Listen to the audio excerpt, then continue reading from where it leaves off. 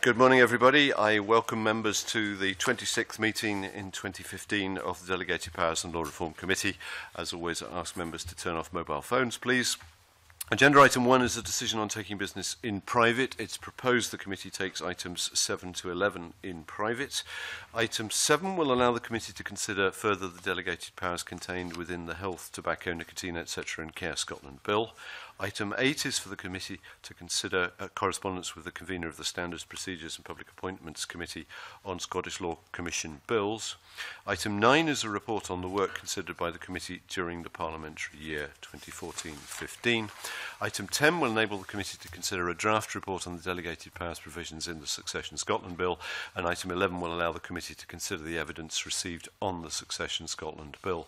Does the committee agree to take those items in private, please? Agreed. Thank you.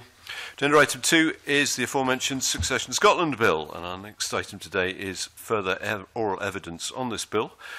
We'll take the evidence in two panels. Firstly, a panel of legal academics, and secondly, from TrustBar, a group of Scottish advocates who specialise in the area of trust, executories, partnership, directors' duties, agencies and other relationships of good faith.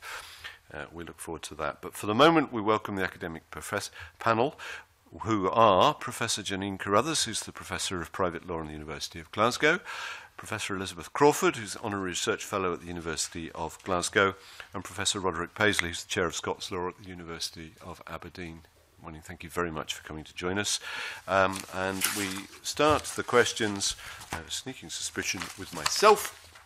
Can I start, please, with just the structure of what we're doing in this legislation, and to ask you how desirable it is, or possibly how undesirable it is to have two succession bills, not one, especially as the first one can be amended by secondary legislation by virtue of Section 25.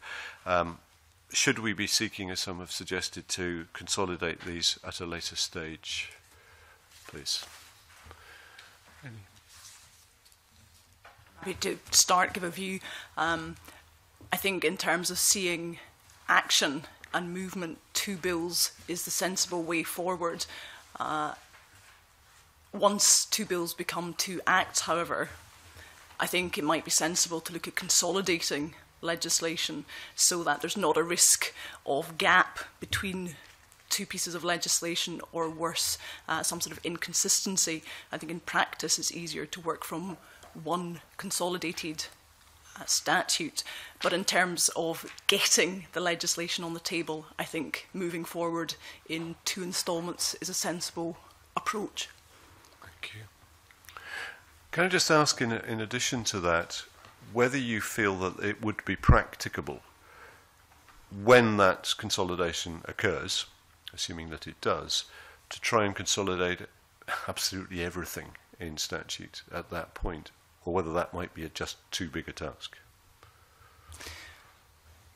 I think it gives rise to the question whether it's necessary to put into legislative form a rule that is already operating effectively at common law. Personally, I don't see the need to do that, but views will differ on that particular point. So, do I think that we need a Succession Scotland Act to cover every element of Scots law of succession? No, is my personal view. Mm-hmm. But if we're, and I'm sorry, I'm not a succession lawyer, but there will be previous statutes which still interact. There might be several. I rather imagine there will be, given the way that law is scattered across the statute book. Have we reached a point where, if we're consolidating the two that we're currently talking about, of which this is the first, that we really ought to make sure that everything's picked up from all the other statutes in the next succession bill? My view is that it's better to have fewer pieces of a jigsaw that have to be put together. It's simpler to work from a smaller number of statutes than a vast number. But I think, perhaps other people might want to express a view on this as well. I think we'll be doing well if we get the Succession Scotland Bill and the next Succession Scotland Bill consolidated. It might be a third tranche to look at mopping up what has gone before. Right, thank you. I think perhaps it would be too big a task to try to put absolutely everything into some compendious act in the future. After all, something like the formal validity of wills is very nicely situated in a Wills Act of 1963, succinctly put, and one wouldn't want to disturb that. And equally, there are provisions to do with succession, for example, rights of cohabitants on intestacy. Well, that may come in part 2 of your consideration. But there are succession points in family law statutes, and I would think it's sufficient to have something, if the Parliament wishes, to take the place of the Succession Act 64, which was a watershed, and not to be more ambitious than that. Right, thank you. I think Stuart wants to make a point on this. Do forgive me, Professor Carruthers, I just wanted to be clear. You used the phrase, in my personal opinion. Do you have another hat that you might wear where you would have a different opinion? Or was it just simply a conversational lubricant, the use of that phrase? Exactly the latter. Simply, that's fine. Sufficient. Not wanting to suggest I was giving the view of this panel.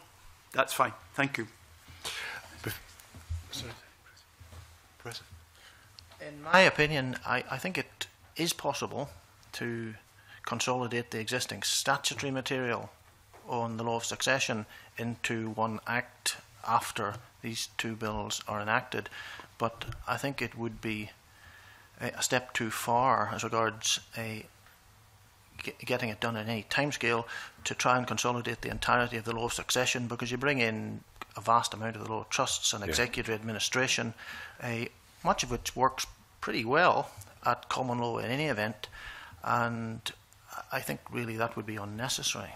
Right, I'm grateful for those general comments, and if I could just pursue one other general comment, we will of course get into the details of what's before us. I'm just wondering if any of you have any sort of general comments on things that you feel maybe we've missed, or anything in the bill that causes you, shall I say, a sort of general concern rather than the detail of the questions on specific phrases, which we will come to shortly.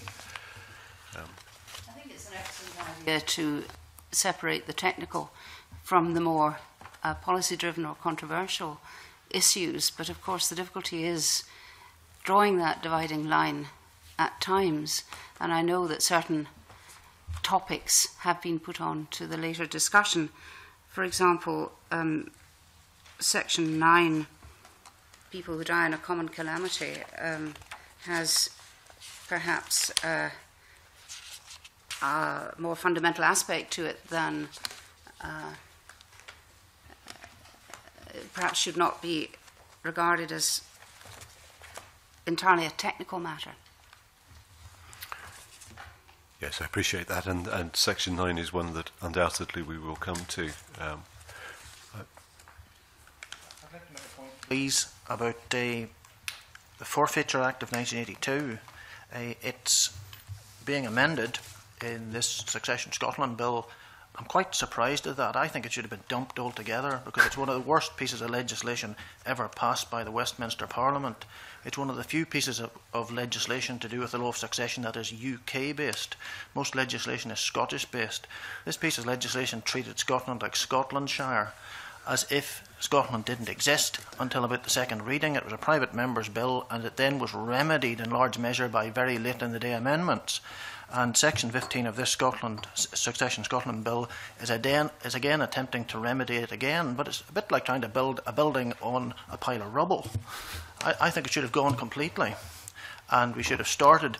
The reform in Section 15 misses out entirely the Scottish tradition of what's known as personal unworthiness. That is our tradition, not public policy forfeiture.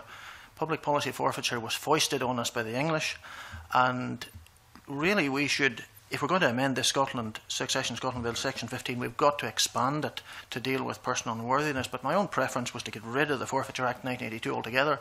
It is, to use a technical term, terrible. Right. Thank you for that comment, which is very much appreciated. Can we then move on to Stuart Stevenson, please, who will look at the Section 1 and the effects of divorce? I want to just probe the provisions of Section 1 in relation to guardian of a child and see whether the provisions in the bill that cover where a will has appointed a former spouse or partner, as a guardian of will in the light of the increasing role of step-parents and indeed the costs and timescale of going to law, mean that the bill as drafted is to your satisfaction or otherwise?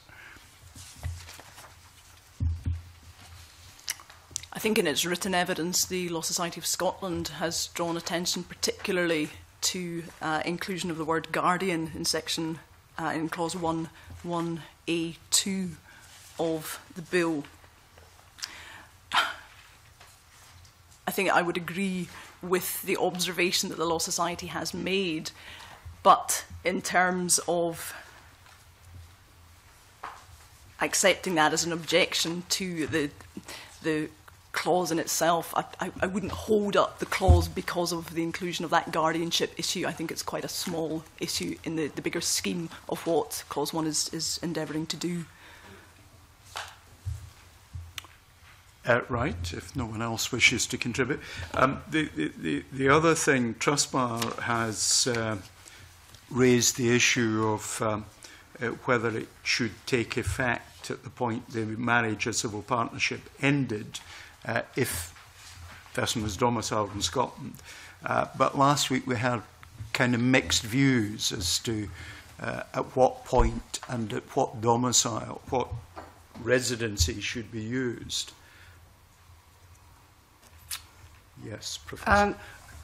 I've given some thought to this, and I tend to favour the characterisation and the manner of drafting that is laid down at present. It's always difficult to decide whether something of this matter is pertaining to the law of succession or pertaining to the law of marriage. And this has been drafted as a categorisation in the law of succession, and it seems to work rather well in that if one regards this rule of the effect of divorce upon a will as a rule of the succession law of Scotland, then it would apply where the deceased died domiciled in Scotland. And I'm glad to see that in 5 it is provided that the divorce must be recognised by the law of Scotland. That seems to me quite neat. You've covered both bases there.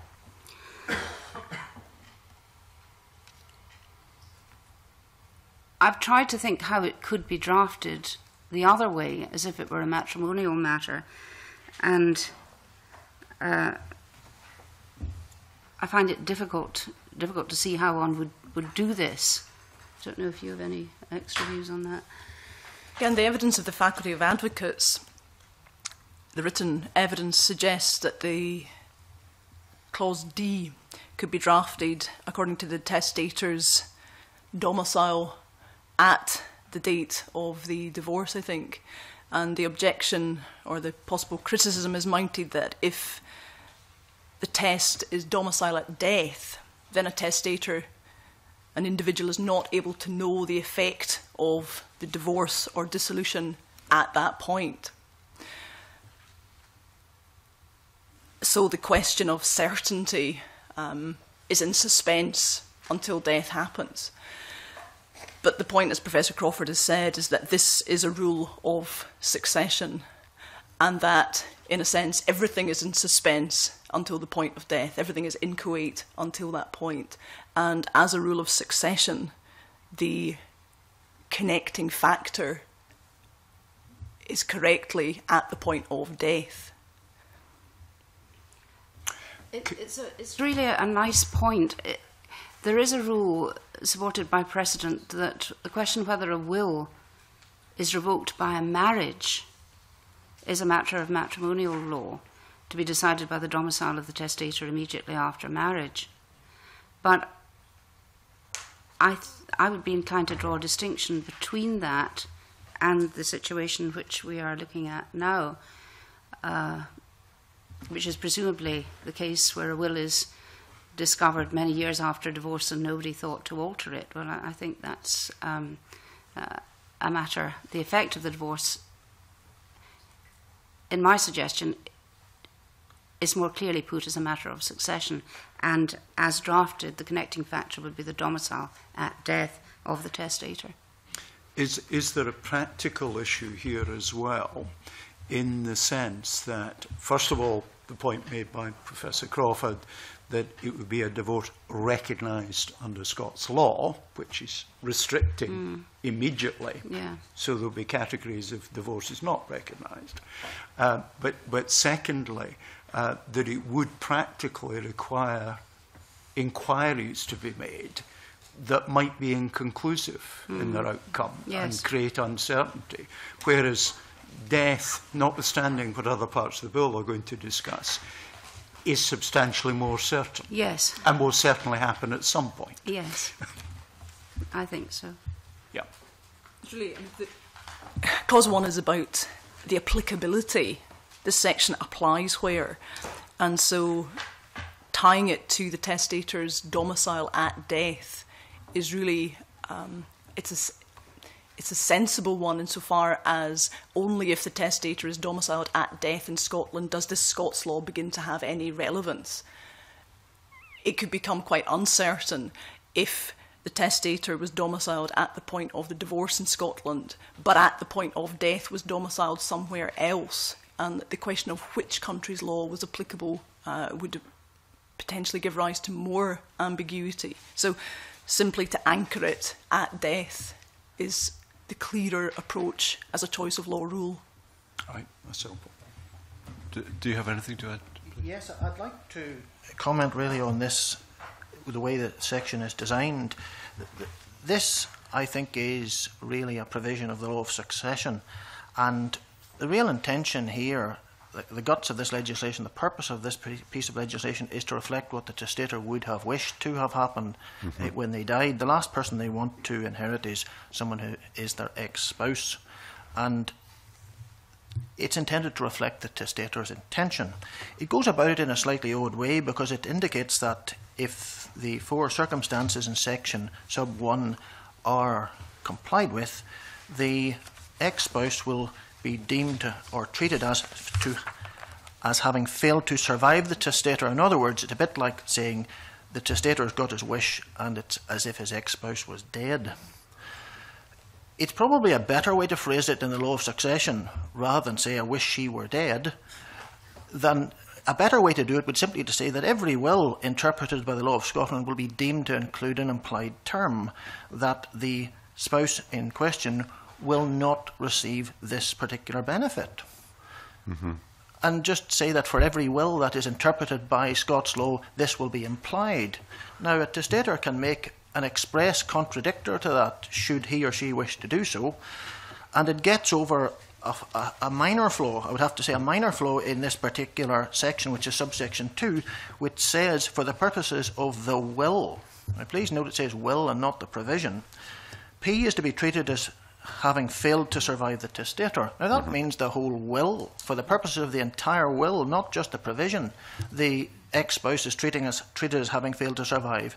If I were to leave a bequest to my son on the basis that he would get £100, if my wife is alive, and then leave a secondary provision that he will get £200, that if my wife is dead, if I then divorce my wife, this provision kicks in, even though the provision is in favour of my son. It actually makes a change for the purposes of the will, so it has a wider effect than is actually intended by virtue of the drafting in subsection 2.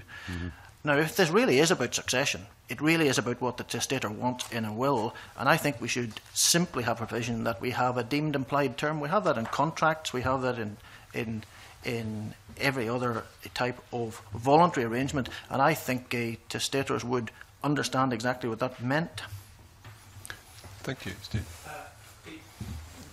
This remark sort of opens up some terminological difficulties I've had as we've looked at this, in that there are 2 further places in this bill where you're deemed to have died when you've not necessarily died. First of all, where there's simultaneous or uncertain sequence of death, each is held to have died before the other from the point of view. I suppose that kind of makes sense, at least because people are dead.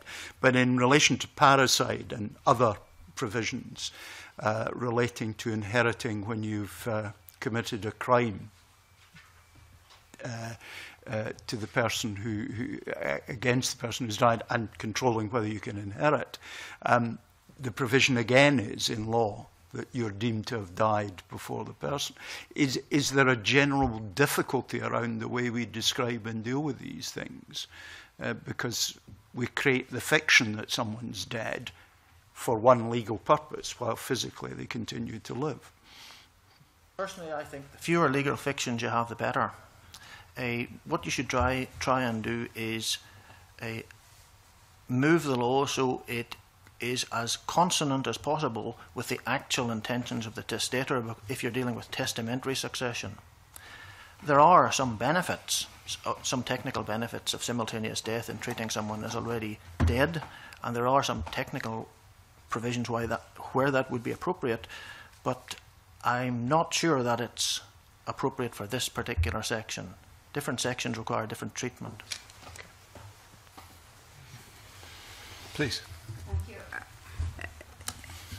In relation to what Professor Paisley said, and with regard to Clause 1.2, for the purposes of the will, to save a lot of redrafting, would it be possible to say, for the purposes of the benefits or powers of appointment referred to in 1, P is treated as having failed to survive, rather than for the purposes of the will, which is, as I see you pointed out, is very general. Mm-hmm. And then you could take out the bit about the guardian if practitioners feel that this is indeed likely to be problematic. Yep, I'm grateful for these very helpful evidence, which is going from the very general to the very particular, and it's all appreciated. I'm wondering whether we can leave that point and whether we can go on to rectification with Richard. Okay. Several people who have given evidence to the committee have suggested that the scope of sections 3 to 4 on the bill on rectification of wills should be broadened to include wills which have been drafted by the testator, such as handwritten wills, or wills created using templates which they found online. And we'd just like to get your views and your opinion about this proposal.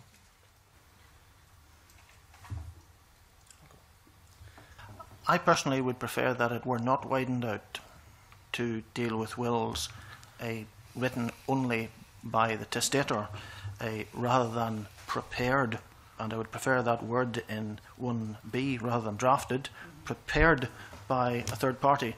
One of the reasons why rectification is important is certainly to reflect what the testator would certainly have wanted, but it is also to avoid negligence actions.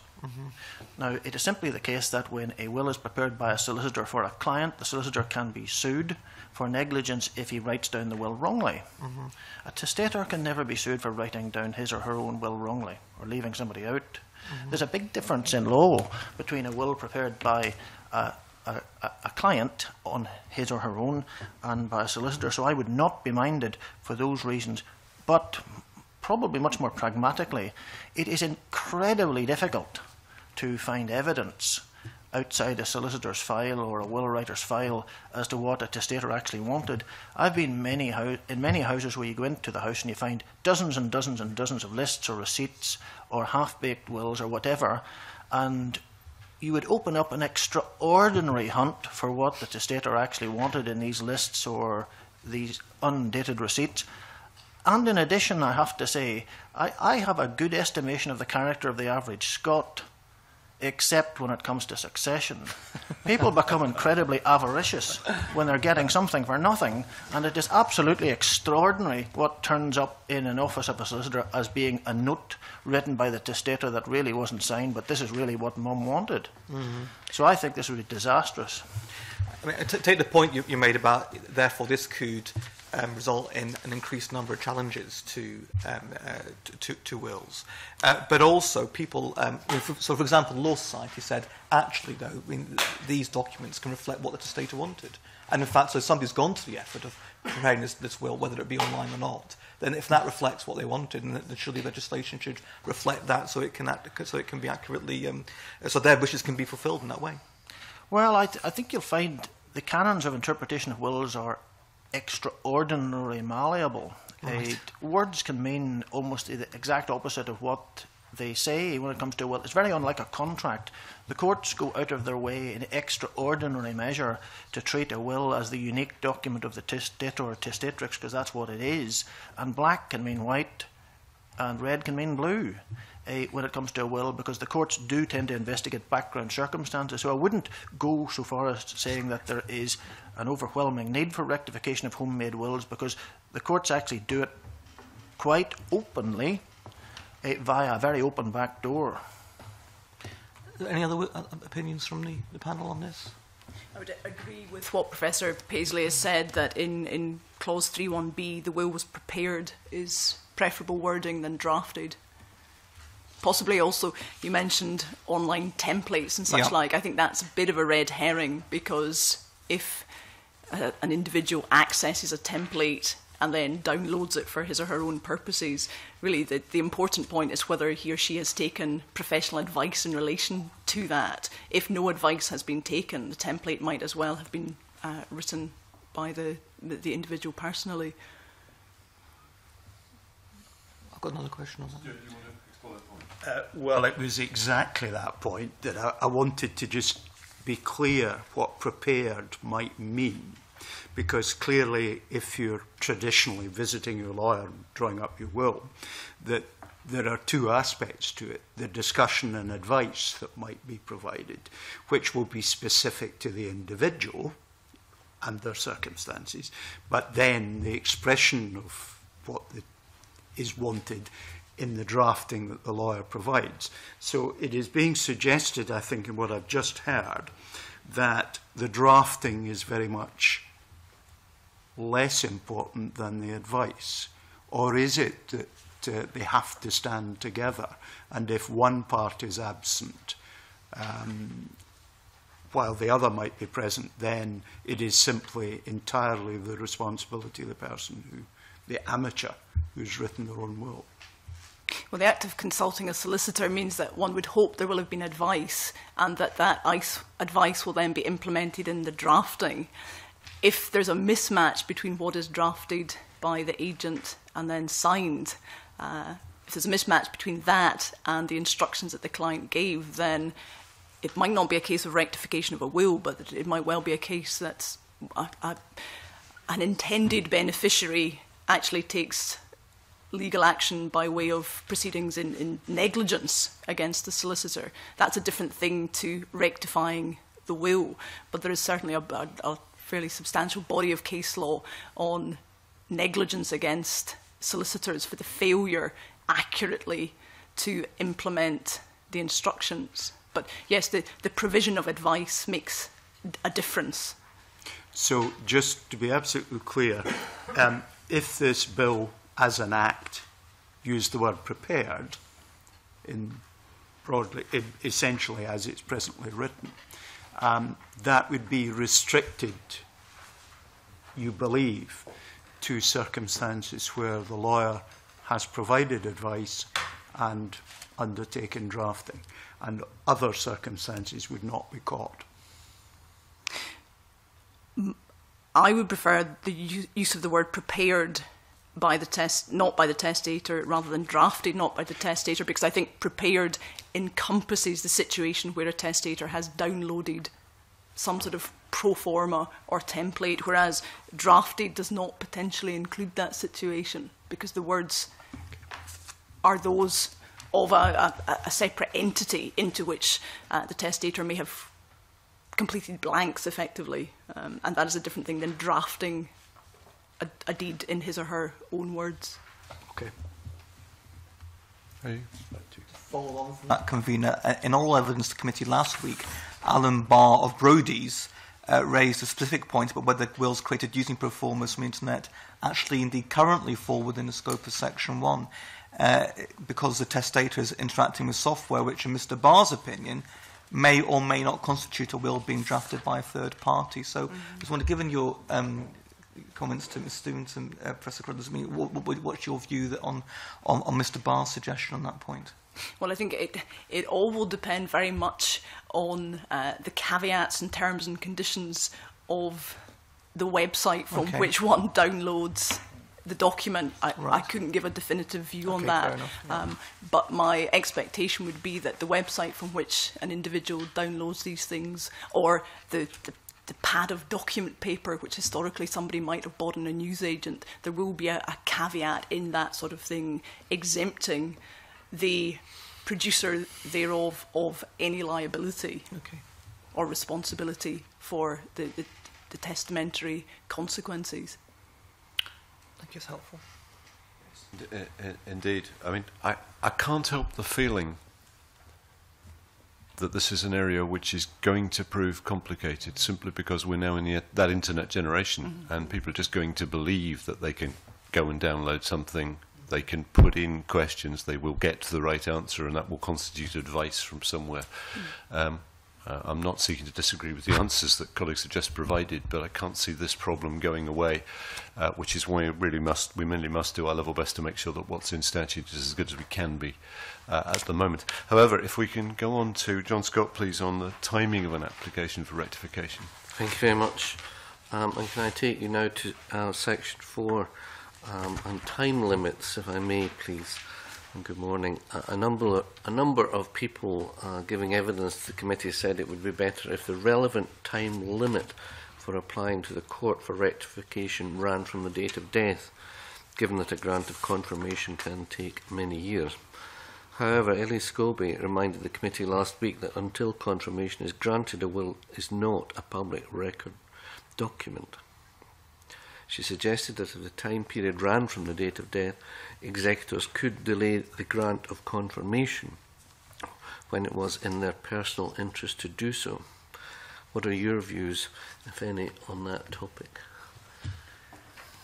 Could I speak to that briefly? When someone dies in Scotland, one of the first things a solicitor will do if the will is in the office is register the will in the sheriff court books. It then immediately becomes a public document, and confirmation follows at a later stage. But it becomes a public document as soon as it's in a public record, because anybody can go and look at it. So it becomes a public document as soon as it's registered. Now, it's a voluntary act to register a will. It's only registered so if the original gets lost, a certified copy that's treated as the original can be obtained. But there is a possibility, I suspect, and you rightly bring it out, that in the interests, the personal interests of someone stated to be the executor, or even just a relative, they hide a will or delay bringing it to the attention of the beneficiaries for ages and ages. Personally, I take a view that you need a long deadline by which is a fixed deadline, by which you can't go beyond except in cause shown. But I do think that would actually be a high-ranking candidate for cause shown for extending a deadline. But quite apart from that, someone who hides a will or destroys a will like that, first of all, is open to an action themselves on the part of disappointed parties, possibly for some sort of delict. And secondly, there's another form of unworthiness in Scotland whereby any provision in respect of which they would have received under the will, they're struck out as unworthy. It's possible, and I would regard a subsection 2 in clause 4 as the way that you could deal with that, but I definitely would prefer a deadline running from death and not from the obtaining of confirmation. From death, right, thank you. Others have views? On that, but with the permission of the Chairman, revert to a conflict of laws point. Section 3, it makes it clear that before this can happen, the testator must have died domiciled in Scotland. So that's clear. And then later, it allocates to the Court of Session or the Sheriff the jurisdiction to consider the possibility of rectifying the will according to habitual residence of the testator at death. So that seems to me quite clear. I do notice that in Section 2, unlike Section 1 and Section 3, there is no reference to the testator having died domiciled in Scotland before the provision would apply. And again, Section 6 also is silent about the applicability of Scots law. Now, this is possibly quite all right, because Scots law applies if it applies in the view of the court which is hearing the case. It doesn't always need to be stated, but perhaps at the end of this process one ought to look at all these conflict of laws provisions to see that they are consistent with each other. For that, and that wasn't a question we were going to ask, so I'm grateful if you bring it up, Professor Carruthers. Adding to that, when you mentioned omissions, potential omissions from the bill, in the early consultation stage, reference was made to the fact that the UK has decided not to opt into the EU regulation on wills and succession. And the question was asked whether or not it would be prudent to adopt any of the provisions in that regulation within this legislation. After the analysis of responses was produced, it was indicated that the current legislative programme would not seek to deal with the cross-border elements. Mm-hmm. But following up on the points that Professor Crawford has made, in Clause 2 of the bill, for example, 2.1, this section applies where property is held in the name of. Now, Clause 23.1 makes clear that property includes any interest in property, movable or immovable, one imagines, but it doesn't specify whether the property is restricted to property in Scotland or property anywhere situated. And that is something that possibly should be clarified. Specifically in relation to clauses 3 and 4 that we've just been considering. Clause 4.1, perhaps it should be clarified in subclause A that in a case where confirmation in Scotland is obtained, is it really intended that a Scots court could be asked to rectify a foreign drawn deed? That could be a complicating factor, if that is what is intended. Now, should it be specified that this provision is restricted to deeds drawn in Scotland or not? That's a question. I'm not sure we should give a definitive answer to that today, but I think the point should be considered at least. I'm very grateful. Thank you. All of these things need to be considered. Great. I'm just thinking where have we got to, and John, are you carrying on? Thank you. I'll move you on now to sections 9 and 11 on survivorship, if I may, please. And Professor Carruthers and Crawford, you suggested in your written response to the Scottish Government's consultation that the law of survivorship should not be included in a technical bill, and indeed you've already hinted to that this morning. Do you wish to expand on this view? Do you have any opinions to offer on it, one or all of you, or any further opinions to offer on it? Legal systems vary a great deal, I think, on this rule about deaths and a common calamity. And the succession regulation, I believe I'm right in saying, is comparable to what is in the bill. But perhaps attention ought to be paid to the consequences of this. I don't see it as an entirely technical matter. In 64, we had the rule that the younger survived the elder, preserving possibly the natural order of succession. So I'm merely suggesting that, in my view, perhaps greater consideration could be had of this in part 2 of your consultation. I would agree with that. I don't have any objection to the formulation of the rule per se, but if one is a beneficiary who is affected by the operation of this rule, then it's far from technical. So it's to do with the characterisation of the provision as technical and therefore being dealt with in this current bill, as opposed to seeing it as having policy consequences and therefore more appropriately placed in the second tranche of legislation. And I think there are policy implications as a result of the change to the survivorship rules that is proposed here. Forgive me for being so dumb, but what might those policy implications be rather than just the two beneficiaries, whether or not how beneficiaries are treated or not?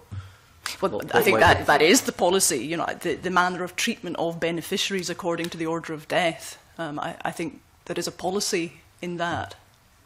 I see. Yes, in a very classic exposition involving the law of Germany, a mother and daughter died in the Blitz on London, and a difference arose between how English law would treat that common calamity and how German law would, and German law was applied, with the result that the daughter was not deemed to survive in order to take the inheritance from her mother. So there are complications, there are implications.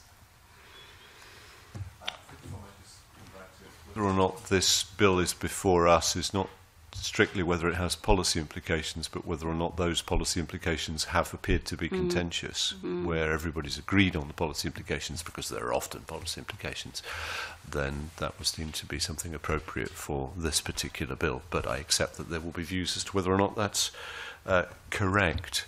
Right, I'm wondering whether John wants to take us... I wonder if Professor Paisley has anything to say on this matter. For this provision to be in this bill, I think it's pretty well drafted. I would prefer, I think it was something by TrustBar originally suggested that there be some form an exception in relation to the Crown Estate or the rule of ultimus aeres, which is really the inheritor of last resort. It's really a forfeiture provision if you can't find anybody else. I would like to see a subsection here whereby deeming people not to survive doesn't apply, where it's a choice between ultimus aeres, because the dice are loaded against an individual. The Crown never dies. I've understood that correctly. What you're saying is that the provisions seem to be fine as long as some human ultimately inherits.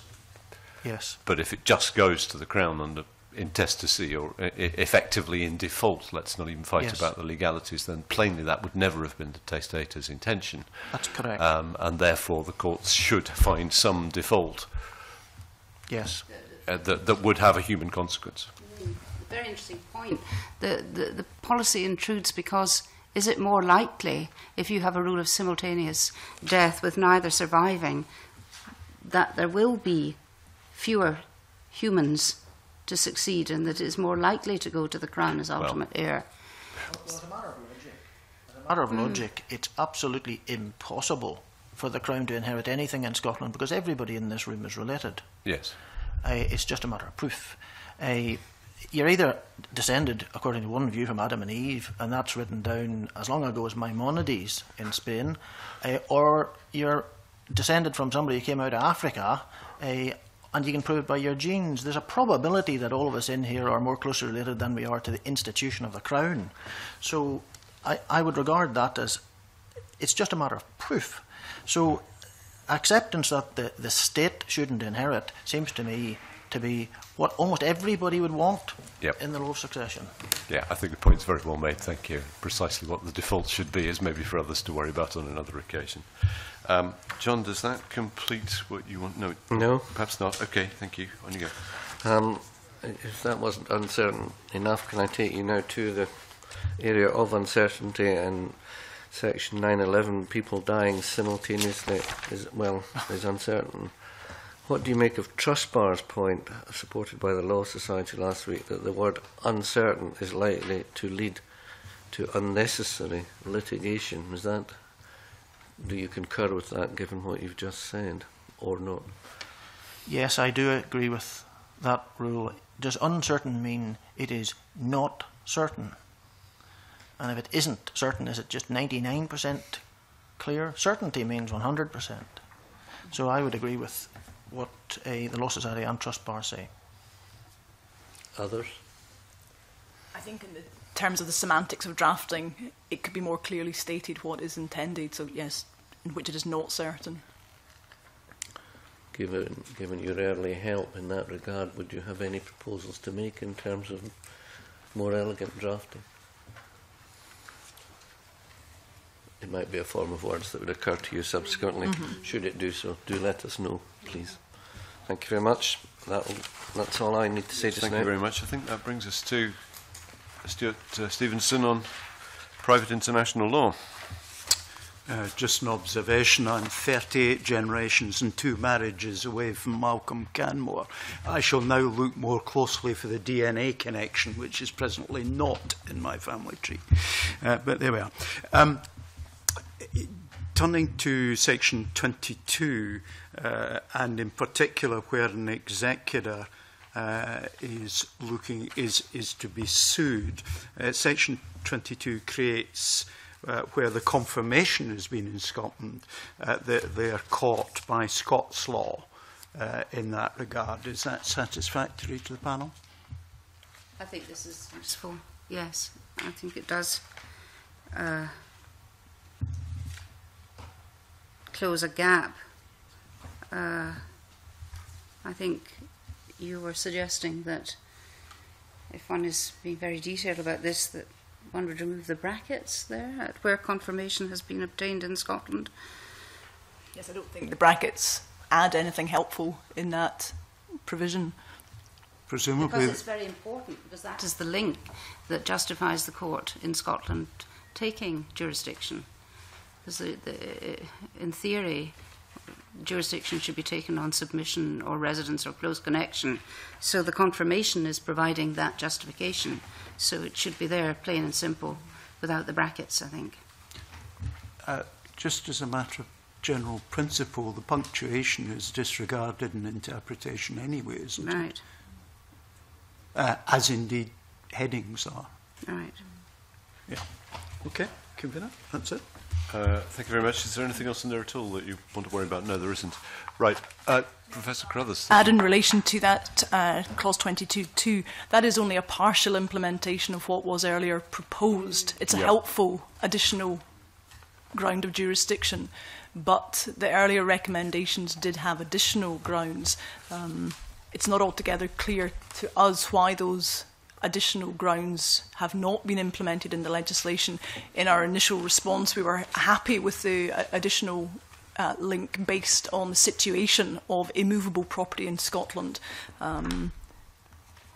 But insofar as we're asked for our opinion on the wording of clause 22.2, we're content with it, subject to the removal of the parentheses. But we would have supported a more expansive jurisdiction rule than this one. Given that you're here and you've raised the point, and it's absolutely fair, could you put on the record why that's the case in the context of, please? The initial provision. I'm conscious you've written it down. Sorry, I don't think it's necessarily a matter of sort of rereading the words of previous submission, but I think it would be helpful to the committee to have in the relatively short terms, which I'm sure we and listeners can understand. Recommendation 50. Which provided that the Court of Session would have jurisdiction in relation to relevant proceedings, not only where the deceased had died domiciled in Scotland, but, and this is the particular provision, where the deceased died domiciled out with Scotland and the estate includes immovable property situated in Scotland, according to the current terms of the Civil Jurisdiction and Judgments Act 1982 Schedule 8, which contains the relevant rules of jurisdiction applicable to Scots law, to the Scottish courts. There is no particular rule on immovable property in the case of suing an executor who is domiciled outside Scotland that would provide what that recommendation 51B provides. So we would have supported that in principle. What we have is a narrower provision in clause 22.2. And have you any understanding of why that recommendation has not been followed up? No. So there's no reasoning which you can then comment on? We haven't seen any reasoning. That's not to say that it's not somewhere in the documentation, but we did look for it and didn't see anything. Thank you. That's appreciated. Right, John. Are there any other There's issues that you would like to raise or not? I think the point that we would say, the UK decided not to opt into Council Regulation EU 650/2012 on the wills and succession. It's colloquially known as Rome 4. The fact that the UK, as a member state, decided not to opt into that instrument does not mean that UK citizens are unaffected by it. There are various cross-border succession issues which will prevent for Scottish residents, Scottish domiciliaries. As far as the EU regulation is concerned, we think it would be desirable for Scotland to act along with the UK in that, rather than implementing specific provisions of the regulation within our own Scottish, our own Succession Scotland bill. I think it would only add to the uncertainty in cross-border cases between Scotland and the rest of the UK if we had bespoke provisions akin to Rome 4, but not provisions which are matched by English law.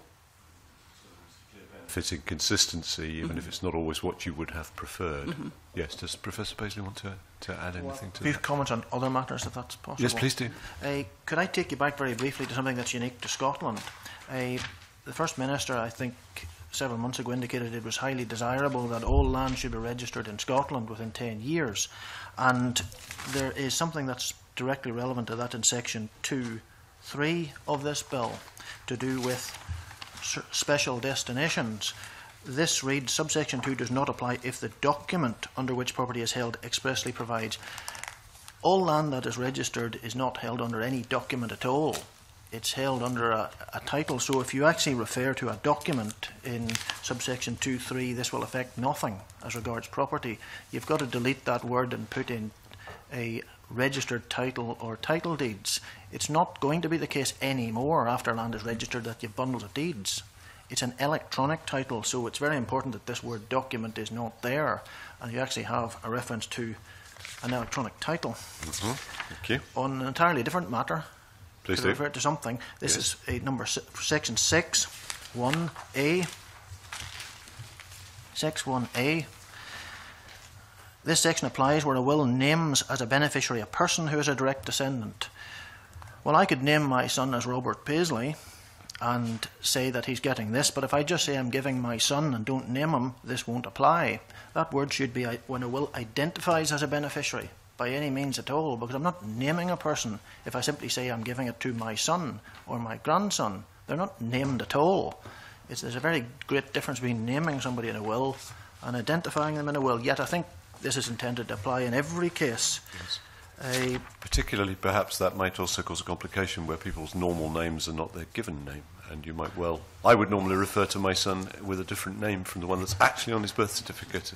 Indeed. It's not uncommon. And grandparents, in my experience, tend to get names wrong. Yes. Or Yes. forget names. Indeed. So it would be very important to get that out. Yes. Section 12, if you don't mind. Yes. This rule about a person forfeiting to be treated as having failed to survive him. This, I repeat, is an English rule, which was imported into Scotland as a public policy rule. There is a direct parallel in Scotland known as personal unworthiness, which is a continental rule which we have from the European legal systems. It's part of our law, and the case law confirms that our law is based on one or the other, but it doesn't say it's just going to be public policy. If all we do is to amend the 1982 Act as regards the forfeiture rule as defined in the Forfeiture Act 1982, we haven't amended the unworthiness rule in Scotland, and we'll leave it intact. And I think this should be expanded to deal both with the English version as we've imported via Northern Ireland, I hasten to add, and also the personal unworthiness rule. It's basically a rule in Scotland where you say someone shouldn't inherit because the testator wouldn't have wanted them to inherit because they've done something so unworthy. And just lastly, if you would bear with me a minute, clause 20, I agree with everything that's been said in the submissions about 20, subsection 2. This is gifts made in contemplation of death. The phrase in contemplation of death is absolutely meaningless and should be taken out. Thank you.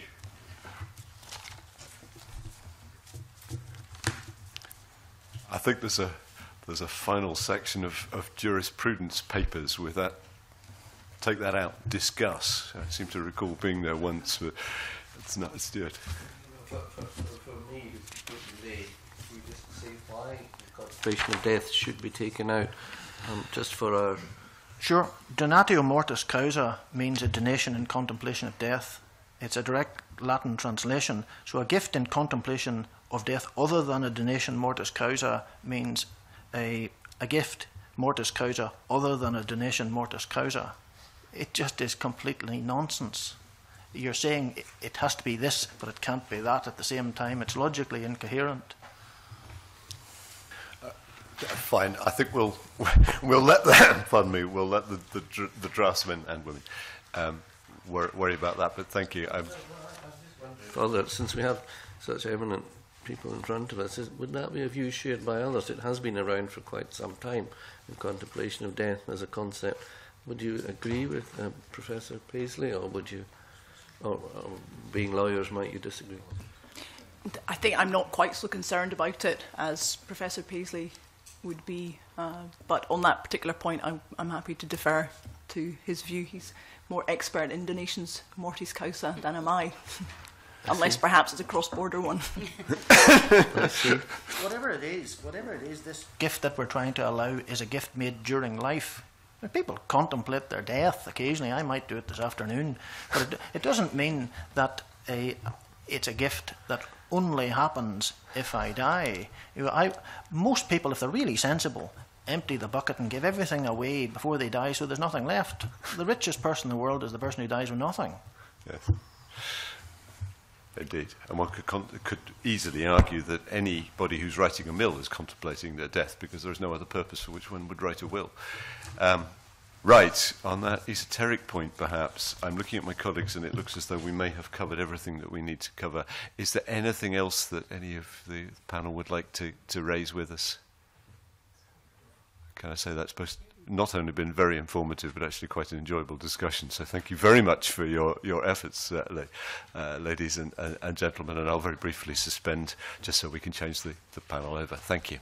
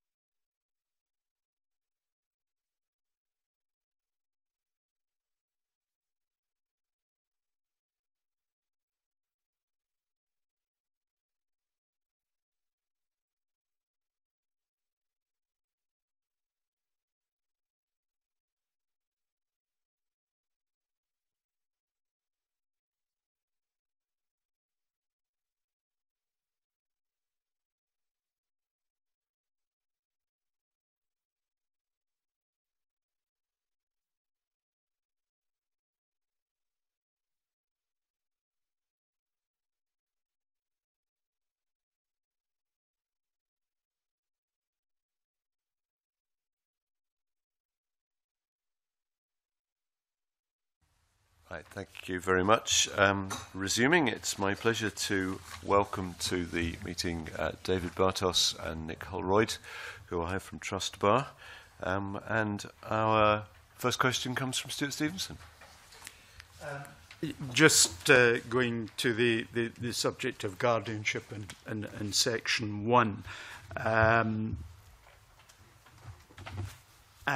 Should the provisions of a will appointing an ex-spouse as a guardian fall within the scope of Section 1 or otherwise? Let me begin answering that question. The first difficulty upon which I do not wish to dwell, but I flag it up in any case, is that very often in wills the phrase guardian is used in a multiplicity of different ways, which do not always chime perfectly with the way in which they're used in a family law context. And so far as TrustBar could see, and we welcome correction, there wasn't any express definition of guardian within the 2015 bill. So on the assumption that what we're dealing with is a guardian in the family law sense, and that's to say in terms of Section 7 of the Children's Scotland Act 1995, that would contemplate a situation where one is dealing with someone who has parental responsibilities and rights and duties who is not a parent. So it's just there's a clarificatory issue there. When one considers the family law legislation, and in particular Section 7 of the Children's Scotland Act 1995, one doesn't find that contemplates death or divorce prompting revocation. So that Section 7 refers to documents, and that would be capable of including a will. But so it would be slightly at odds if divorce or annulment in a succession context did prompt the extinguishing of that provision. It's not something I think we feel very strongly about, but it's something which I think is worth thinking through.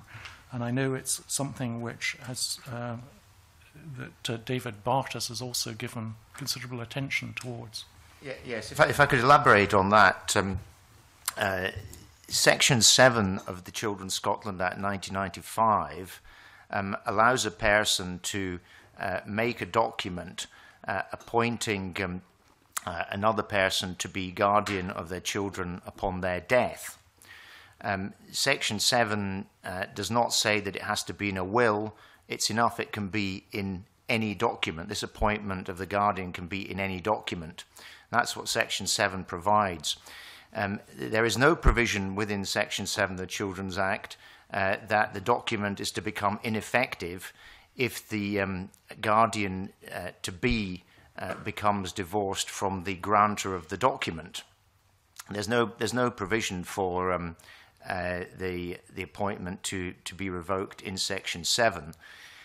The effect of the proposal in Section 1 of the bill is that it would create an anomalous situation in the sense that if one made an appointment of a guardian in a document that was not a will, and the grantee, as it were, became divorced from the grantor, then nevertheless that document would still remain valid.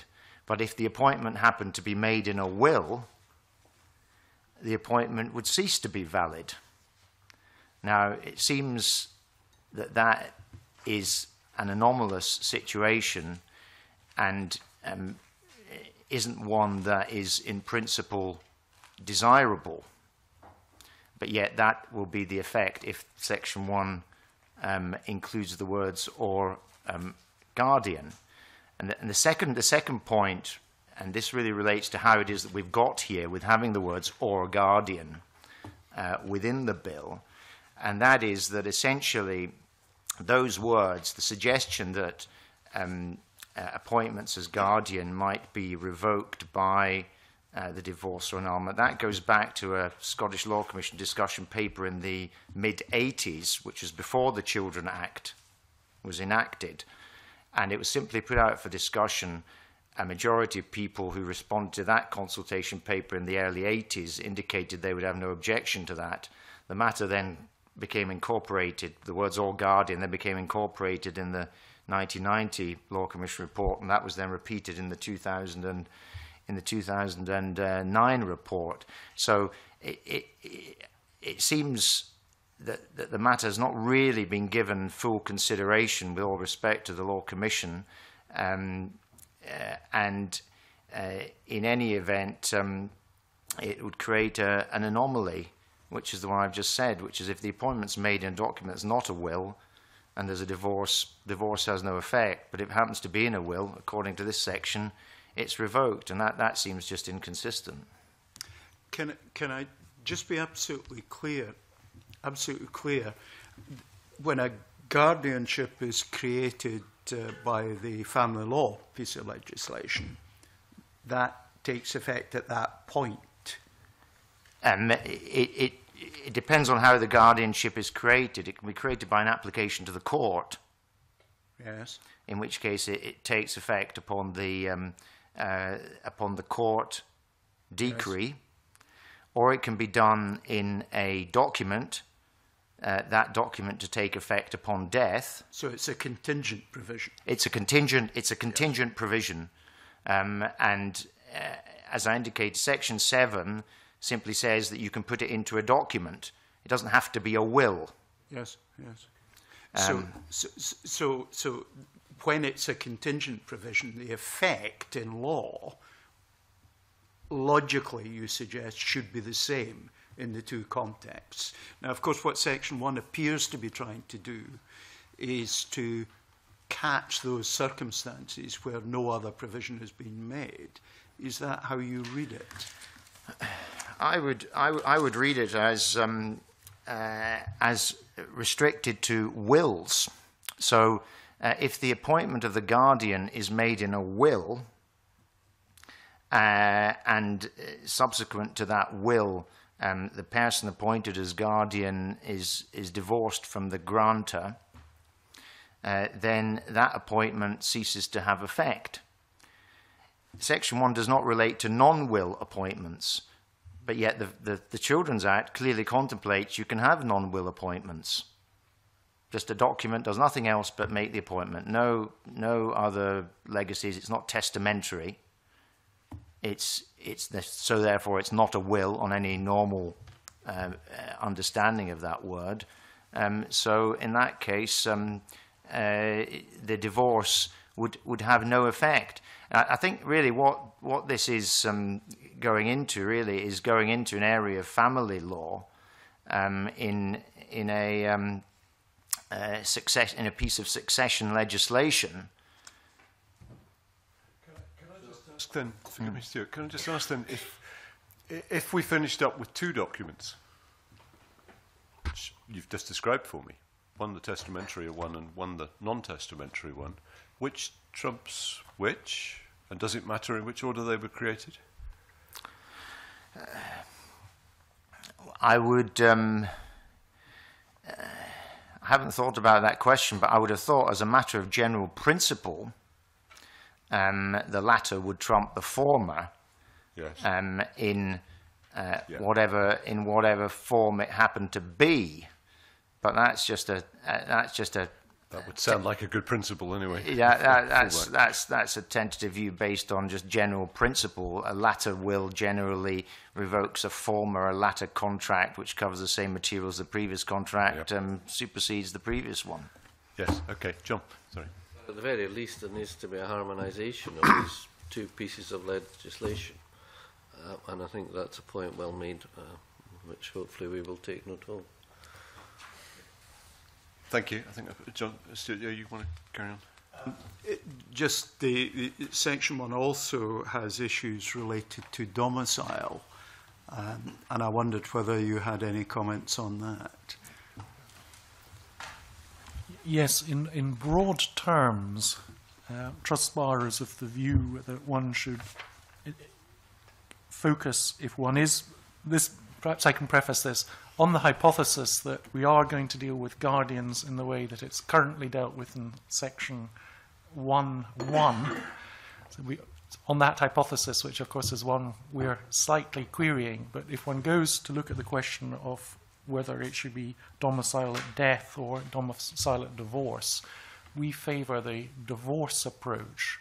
And the reason for that is that one might analyse it in terms of a species of partial revocation of the will arising by operation of a statutory provision.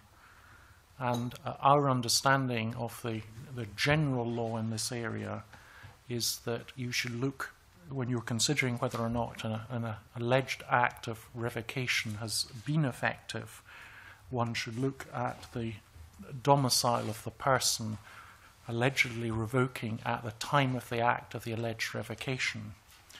And we draw some support for this view by analogy to what happens where you have an international context and under the law of one country, marriage subsequent to the will gives rise to revocation.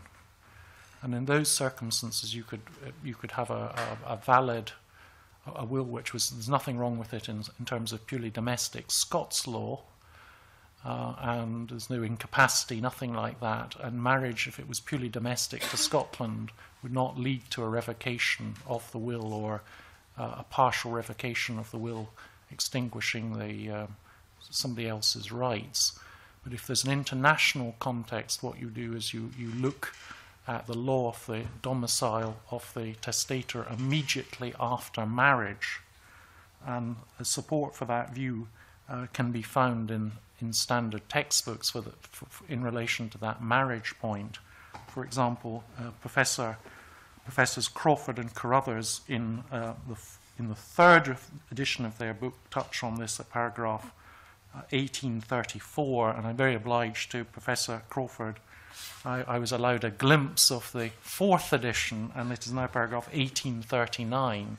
Now, the views I'm expressing are TrustBar's views, and I think the Professors Crawford and Carruthers have a different view on this particular issue, but by analogy to that, I think one could say one's dealing with a partial revocation arising from statute. And when you're looking at that, it would be my suggestion that we should look at the law of the domicile of the alleged partial revoker at the time they do the act. Is that, sorry, just so I can be clear on this before moving on to further complexities, is there a distinction in this respect between heritable and movable assets? And the answer might be no. I don't understand there to be. Certainly, so far as the leading Scots case, common law at the moment on revocation, what happened in that case was that there was a marriage of a lady who was in England, and she later died domiciled in Scotland. At the time of the marriage, she was in England, and the court held that whether that marriage revoked her will was to be decided by English law, as that was the law of her domicile at the time of the revocation. So that's the common law already the common law. It's a case called Westermann against Schwab. The common law already says that revocation of a will is to be assessed by the law of the domicile of the person at the time of the alleged revocation. So again, the common law is already there. If the suggestion in the relevant section was to be adopted as it is in the bill, then in effect, again, there would be two tiers would be created. There would be one law relating to revocation generally, but a separate law relating to revocation by divorce or annulment. And it seems that it's inherently, from a user-friendly point of view, not a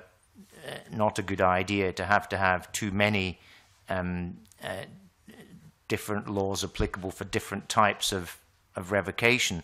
But the other point as well is that this is something, this idea that one looks to the applicable law at the act of revocation is something which is internationally recognised, and we see that in the EU regulation that has been referred to. Because in the EU regulation that has been referred to, the general law governing succession is the one of habitual residence of the deceased at death. That's the general rule. But then to that, there are exceptions stated in that regulation, one of which is the assessment of whether a will has been revoked. And in terms of that regulation, it says that that it is the law of the habitual residence at the time of the alleged revocation that is to apply. So whilst we're not adopting habitual residence and we're not adopting the regulation, I simply mention it as an indicator of internationally how these things are looked at. And there's a good reason why it's done that way, and that is that it allows estate planning. People need to know where they stand, and tying it to the date of the alleged revocation allows people to know with some certainty and to receive clear advice as to whether that will has been revoked or has not been revoked. Otherwise, one might have a floating situation. So, in a nutshell, the common law already directs us to the date of to the act of revocation. It's in line internationally, and there's a good planning reason behind it. I hope I'm not going to regret asking this, but if you're tying it to the date of revocation, that clearly precedes whatever jurisdiction that revocation took place, reallocation of assets to the now separated partners. Does that, in effect, draw that separation of assets back into the revocation as part of the consideration of the executory? Because it kind of, to a layperson, sounds as if that might there might be something in that. I'm sorry, no doubt the fault's mine. I'm having slight difficulty in following the scenario there. Well, let me explain my layman's difficulty. That if you have a will, and that will is then overturned, at the point it's overturned, there will be assets. But something in law happens to those assets before death occurs, and then the assets are now distributed to different parties. If you're going back to the point, as if the will had never been written, is there any interaction with that? And the simple answer might be no. I can take that point. You've raised, I think, an extremely important point, which has ramifications in various areas of divorce and succession law. One, in assessing who owns what, one would need to look at the law of divorce law and of general law, and for example in Scots law there are various presumptions where couples are married or couples are cohabiting, slightly different in each case. So you're absolutely right, it would be very important to know who owns what. Where the will is extinguished in favour of a particular person, or it's not effective in relation to a particular person, then that, as it were, removes their opportunity to benefit under the will. But I think it would be silent as to the question of whether the husband or the wife, prior to the divorce or annulment, what they owned. But there would be some guidance. For example, in a Scottish domestic context, there is guidance as to presumptions as to who owns certain assets in relation to household goods, but very crudely, there might be a presumption of equality. Yes, I think the scenario which you laid out can easily be imagined. What effectively would be seen is that when the divorce or the annulment took effect, then one would see that will had been revoked. At that point, one would expect to know whether that person's been domiciled in Scotland at that time. And so far as the distribution of the estate is concerned, one would prima facie be in a situation of intestacy, unless then a fresh will was made. And it seems that ultimately intestacy is the preferred fallback here, rather than the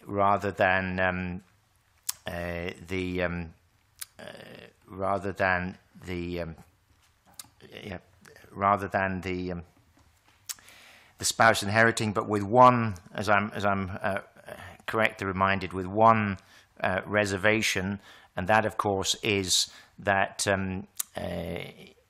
if the will provides that failing the now divorced wife or husband, somebody else is to inherit, or there is a residue clause, then the persons entitled to inherit under those provisions or the residue clause will inherit, will take the spouse's share. And finally, I hope that's clarified. I think I'm getting there, although I may have to read the official report to know if I have. If there were, for example, if this couple who sadly get divorced, if the couple had children, and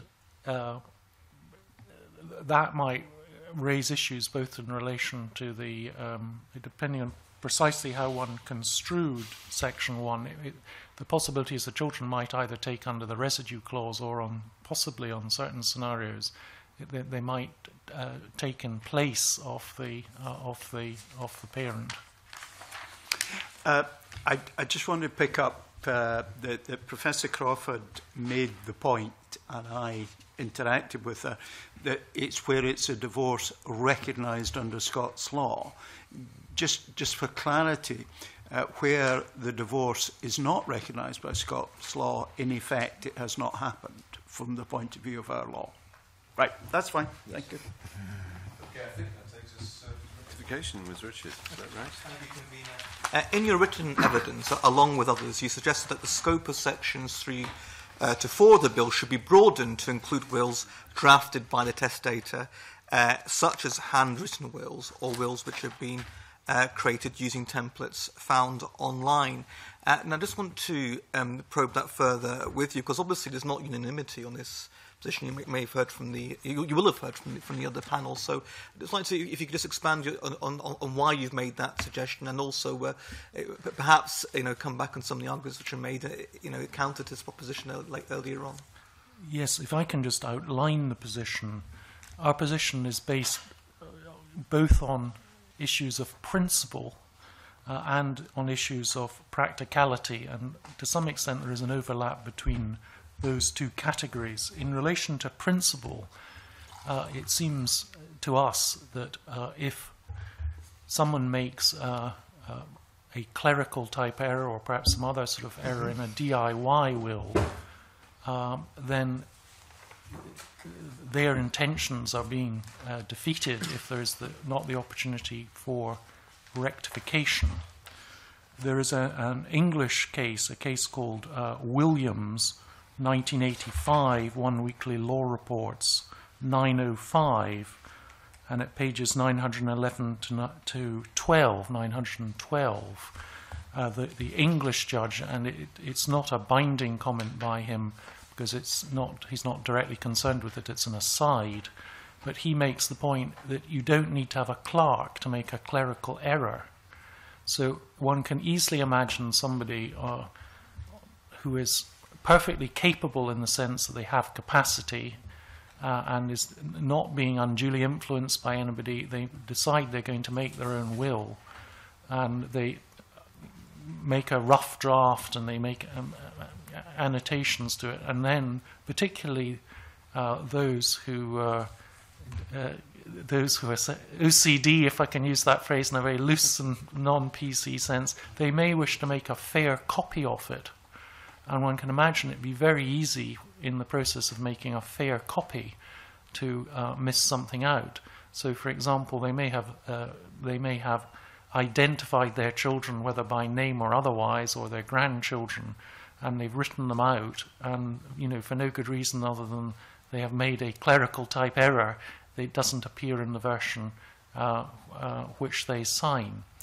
Now, I appreciate there could be evidential issues, but TrustBar doesn't consider that the evidential tail should wag the dog here. So that's the point of principle. There are also, I would suggest, practical reasons for favouring a wider approach. And the first one of those is that there could very easily be difficulties in discerning whether one is dealing with a purely DIY will or one which has either been prepared or drafted, depending on the terminology which one favours. One tends at the moment to think of people either getting a will from a will form from the post office and filling it in and signing it, or perhaps a comparable online version.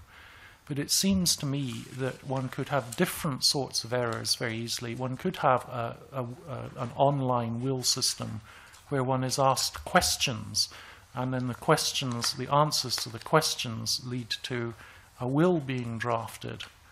And again, either through problems with the software, or perhaps, and we've all done this, having to fill in forms, repeat your email address and one just copies it again, copies and pastes it. One can envisage a similar thing happening with that a testator could imperfectly complete the answer. So it seems to me there could be grey areas. And if one is going to go, and our view, of course, is that it should extend to DIY wills, but if one is going to go down the route of excluding DIY wills, I think what one would need to do would say something along the lines of wholly drafted or wholly prepared. There's an even more mundane example where you could get the mixed situation.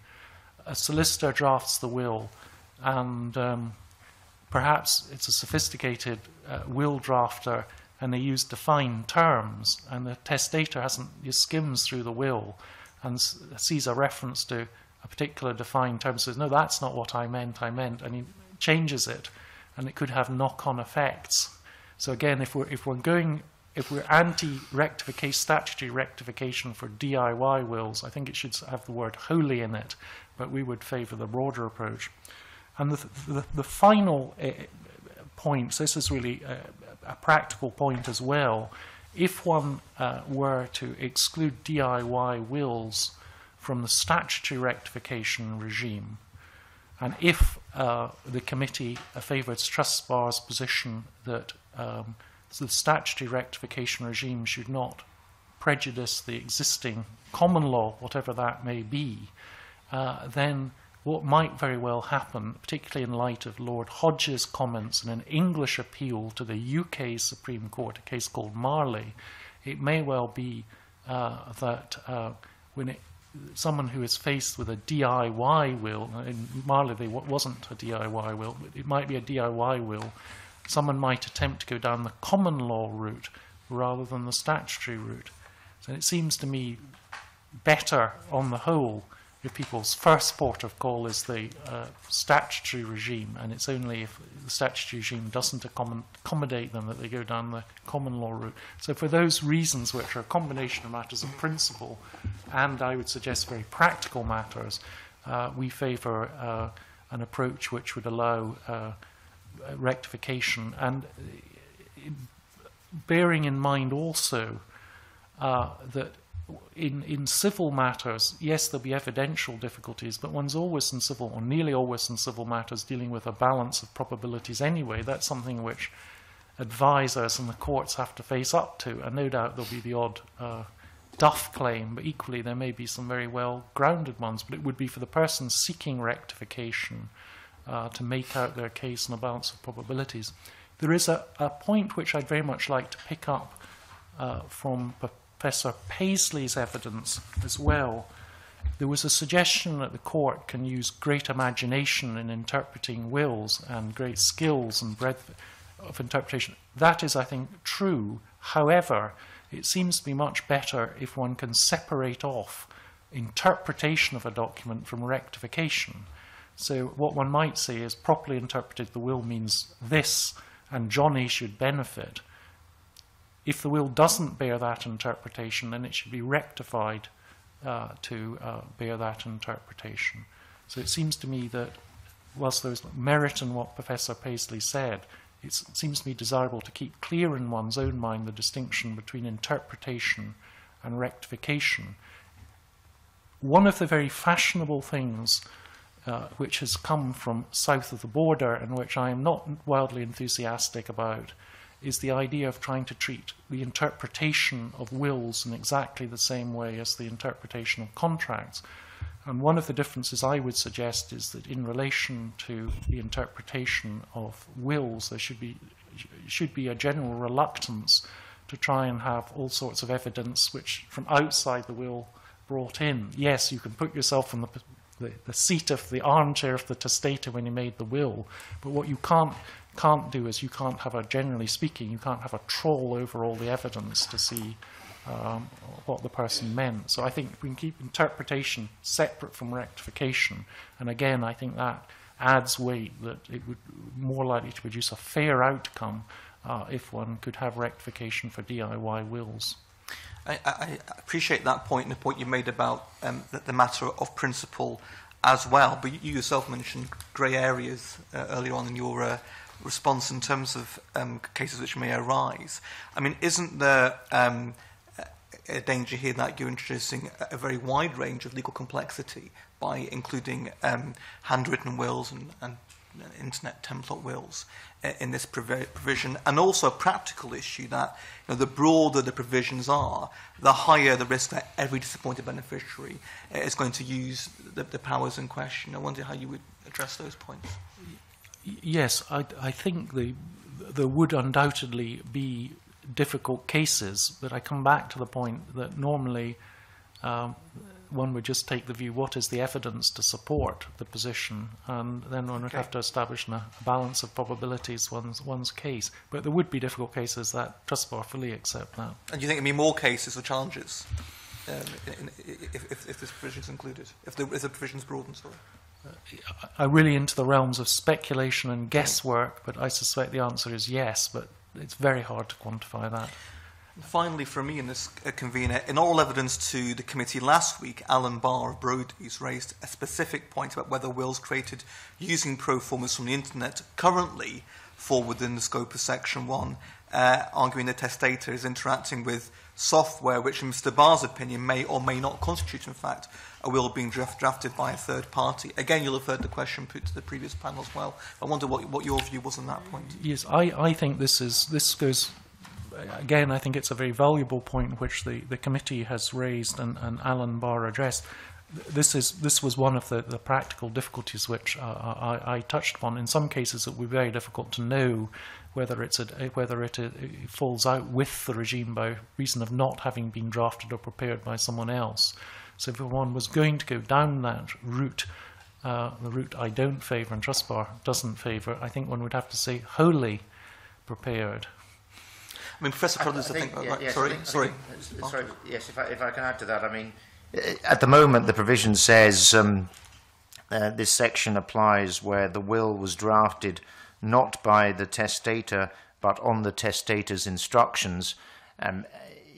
I think that a court would understand that as excluding the situation where somebody went on the internet and excluding. It would not cover the internet situation. So it wouldn't currently fall within Section 1, would be your understanding? The internet situation would not currently fall, because I think a court would view that as covering only where one person instructs another person to carry out the drafting.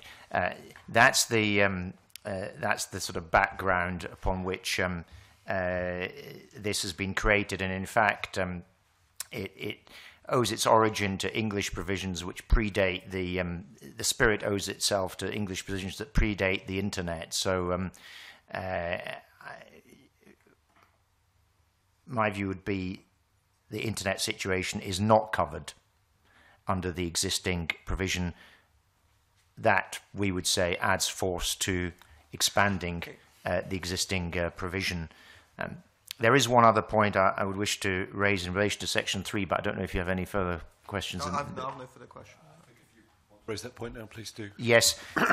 The point relates to third parties and the effect that rectification of a will may have on the position of third parties who have arranged their affairs on the basis that the will is in its unrectified form.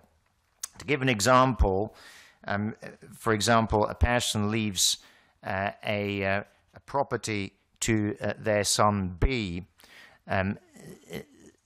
That's the basis upon which son B expects to take the property. Son B then obtains a loan which he expects to repay from the value of that property. Thereupon, somebody else comes in and says, actually, this will should be rectified, so the property does not go to you, but goes to me. But yet the son has already acted on the basis of the unrectified will. As the legislation stands at the moment, it gives the court no guidance as to how it is to treat the prejudice being caused to the son, I've called him son B. And that, it seems, is a clear hole in the statutory provisions. And the whole, in a sense, is emphasized by the fact that there are already rectification provisions on the statute book. This problem is not new.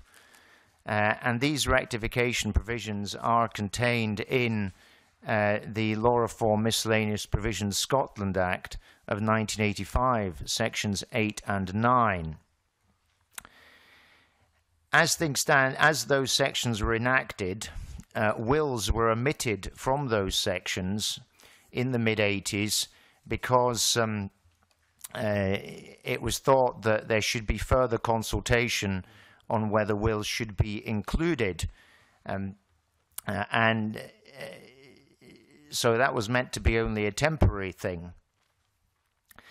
Those provisions themselves cover, for example, the granting of trust deeds during lifetime and that take effect during the lifetime. Those trust deeds in their effect, other than they take effect during life, are in fact extremely analogous to wills. Indeed, many wills contain trust provisions. The only difference between a will that contains a trust provision and a will and a lifetime trust deed is that the will with the trust provision takes effect on death, whereas the lifetime one takes effect during life.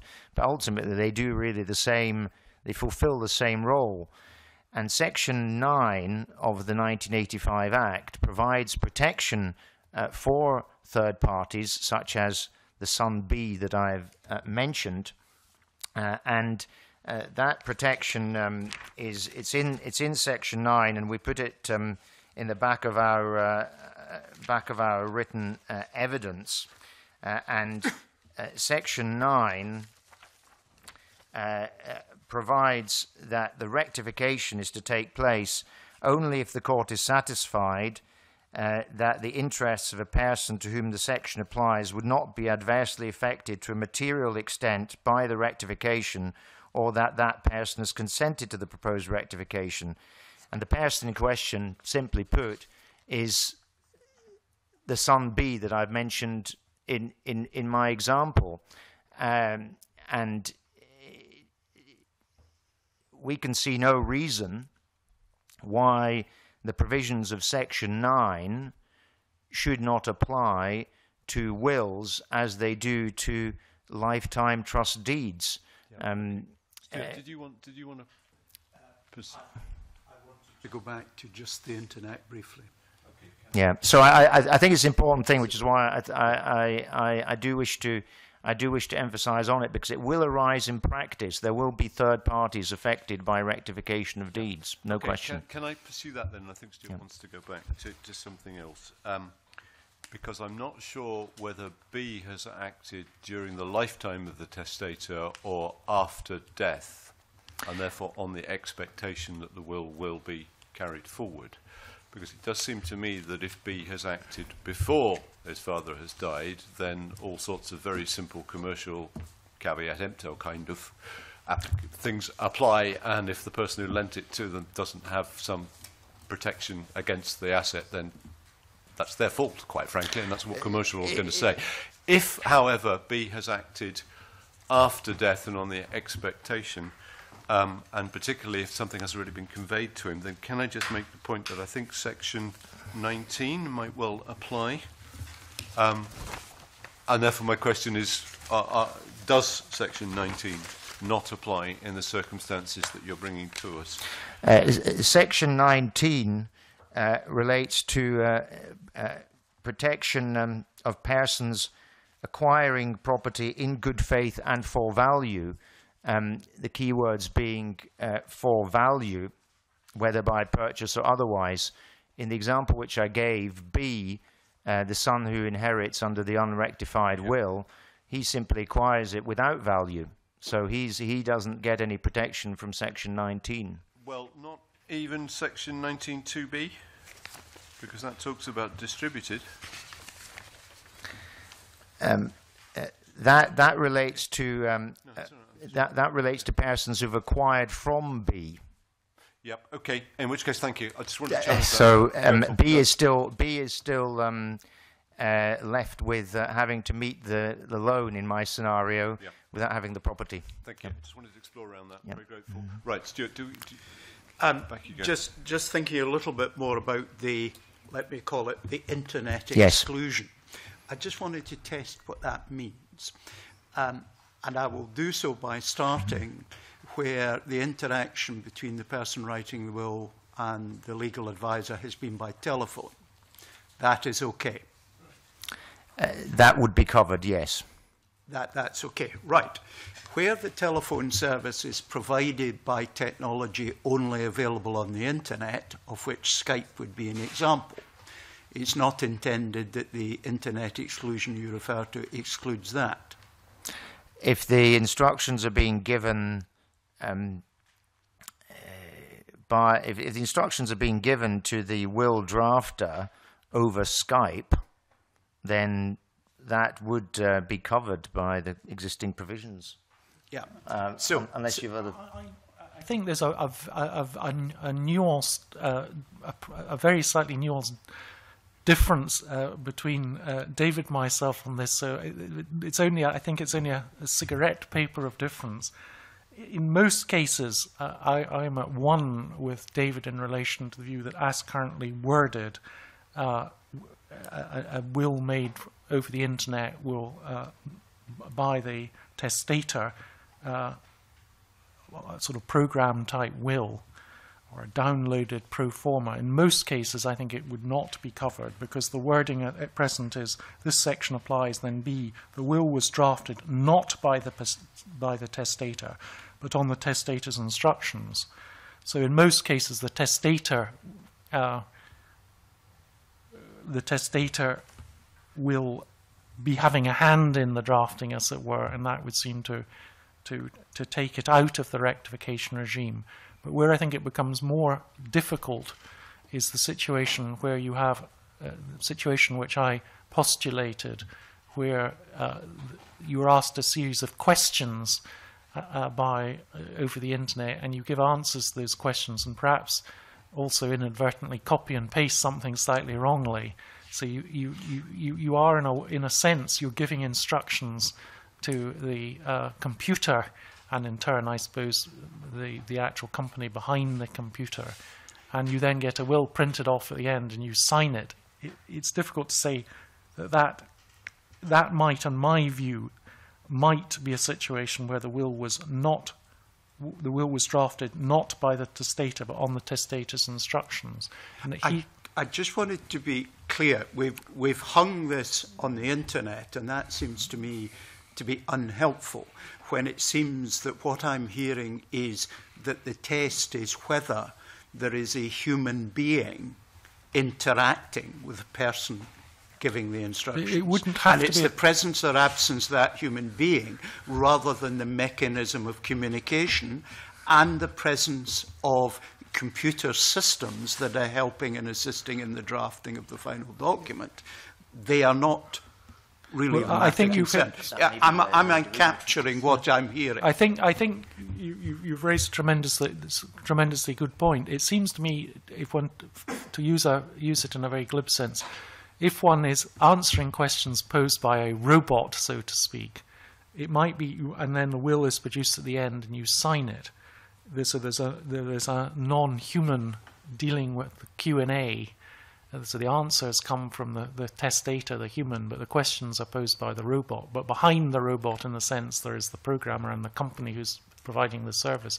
On that scenario, it seems to me there is some scope for arguing that one is dealing with a situation where the bill, as currently worded, would allow for statutory rectification, because the will hasn't been drafted by the testator. What's happened is answers have been provided by the testator, but it has been on the testator's instructions, because it's instructed the robot and the company behind the robot. But the bigger point, which I think you may be alluding to, which is something which troubles me, is the much more mundane situation, and that is the situation where the solicitor prepares the will, and rightly or wrongly, the testator thinks the will drafter hasn't got it quite right, and he tweaks it a bit on the paper and duly authenticates the tweakings. And the question then becomes, would that potentially, there might have been an error by the solicitor, which wasn't the thing which was altered by the testator in his tweaking, and as currently worded, you couldn't have statutory rectification under Section 3, because the will, you couldn't say the will was not by the testator, because in part the testator had done something to the will, albeit the offending parts, the error had been done by the solicitor. So it seems to me there are grey areas, most obviously when one's dealing with a robot, but also less obviously when one is dealing with someone who has tried to improve the solicitor's drafting. But the error, in fact, is not what they've tried to improve. The error, they just overlooked the solicitor's big error, and they've focused on something which is trivial. Does this also touch on the matter of informal writings? Informal writings are which are often provided for in wills. They are. I have tutored in the last 2 years at Glasgow University, and the standard style wills which the students are taught to use include informal writings clauses, and what they tend to say is that effect will be given to informal writings, and there's usually a provision provided they are signed. They don't always. That would be the style which tends to be recommended for use. They raise horrifically difficult questions in their own right, which haven't been addressed in this consultation exercise. But to outline some of the difficulties, what happens to do with formalities of execution? With a will, you would normally want it to see each sheet signed as well as it's signed at the end, and then it said the will is self-proving, so you can rely on that, and you take it along to get to the sheriff court and get confirmation. Where a normal will hasn't been signed on every sheet, but only at the end, what you have to do is you have to establish that is the will of the testator, and you jump through various hoops. It's usually fairly easy to jump through the hoops, but it can be a little more difficult. That's section 4, you can get in where you have informal writings. I wonder, there are all sorts of collateral issues. I suspect we're now travelling into, it seems to me, things that are not in the bill before us, which for this committee perhaps is for another day. I think unless it is relevant to, I from the chair do need to point out we have strayed, and interesting though it might be, can we get back to the bill before us, please? In relation to purely interrectification, you could have a situation, let us assume that the informal writing is effective. There's nothing wrong with the informal writing. We're just on that assumption. The error lies in the parent will. So the error is by the solicitor in the parent will. On one view, given that you look at the informal writing and the will as one document, you would seem to be excluded from relying on rectification in that context. I think perhaps there's one thing that is worth mentioning, and it underlines my view, and I think this is where Nick and I differ. I take the view that there have to be instructions to a person, a human being, I think, as Mr. Stevenson, as you referred to, whereas I think Nick takes the view instructions to a robot might suffice, or instructions into the internet. But the reason why I take the view that a court would see instructions as being instructions to a person is tied in with the reason for this specific definition, and that is a practical one. It is contemplated that it may be easier to satisfy the requirements for rectification if one can then lead as a witness the person who has been instructed to draft the will, and who can say, well, actually, these are my instructions, this is what I was asked to do, but oops, there was a slip, and that was a slip that happened. We put our hands up, but it's quite clear that the testator intended it to be as per these instructions given to me, and that's a sort of practical reason, I think, why the Section 3 has been drafted in the way that it has been. One can understand that. We happen not to agree with it because it's too restrictive, but one can understand that reasoning. John Scott in here, I think. Yes. On the previous point that Mr. Holroyd was making, if you think there's a gap in terms of the executory in informal writings, and while it's not part of the bill, notwithstanding this is the reason for our consultation with you, is for you to tell us of gaps in provision, and therefore, notwithstanding the convener's remarks about needing to stick to what we're here to do today, would you perhaps consider writing to us about that gap in provision which you see? You mentioned it is an area which is attended with considerable controversy, so it's...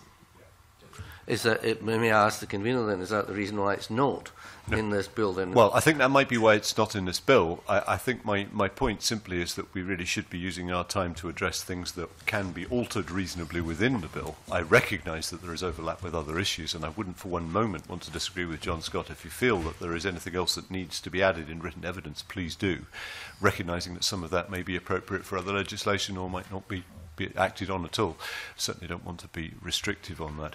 I cannot help thinking, I'm just about to bring John Scott in, of course, on issues of time limit, but I cannot help thinking that we've just heard enough this morning to recognise that the interaction between myself as a general citizen and advice I might get from the internet is now an issue which the law is going to have to address. We're not going to answer those questions this morning, but it is plain that that is what the courts are going to have to address that issue pretty soon, and it might be fairly sensible if we as legislators, and I'm talking as much to the government on the record here as I am to myself, actually thought about how we're going to interact with that, because it's bound to happen. I think if I may say so, convener, I think you've raised an extremely important and valuable point. I mean, it's really focused in Section 3, subsection 1 by the words, on the testator's instructions. Yep. Instructions in the past have always been seen as to individuals, but now they might be being seen as as to other things, to use an entirely neutral word. Well, okay, but robots are only programmed, and it's the programmer who is a human being, and it doesn't matter how far back you go on who writes the programs, there's a human back there somewhere. But that, I suspect, is for another day and another place. John, would you like to rapidly take us on to time limits before we actually run out of time as well? Yes, indeed, and returning to section 4.1 and the question already put to the previous panel about stakeholders giving evidence committee, including yourself, said it would be better if the relevant time limit for applying to court for rectification ran from the date of death. However, as you know, Ellie Scobie reminded the committee last week that until confirmation is granted, a will is not a public record, notwithstanding what Professor Paisley said. She suggested that if the time period ran from the date of death, executors could delay the grant of confirmation when it was in their personal interest to do so. Do you agree with that point? Have you any points to make around that?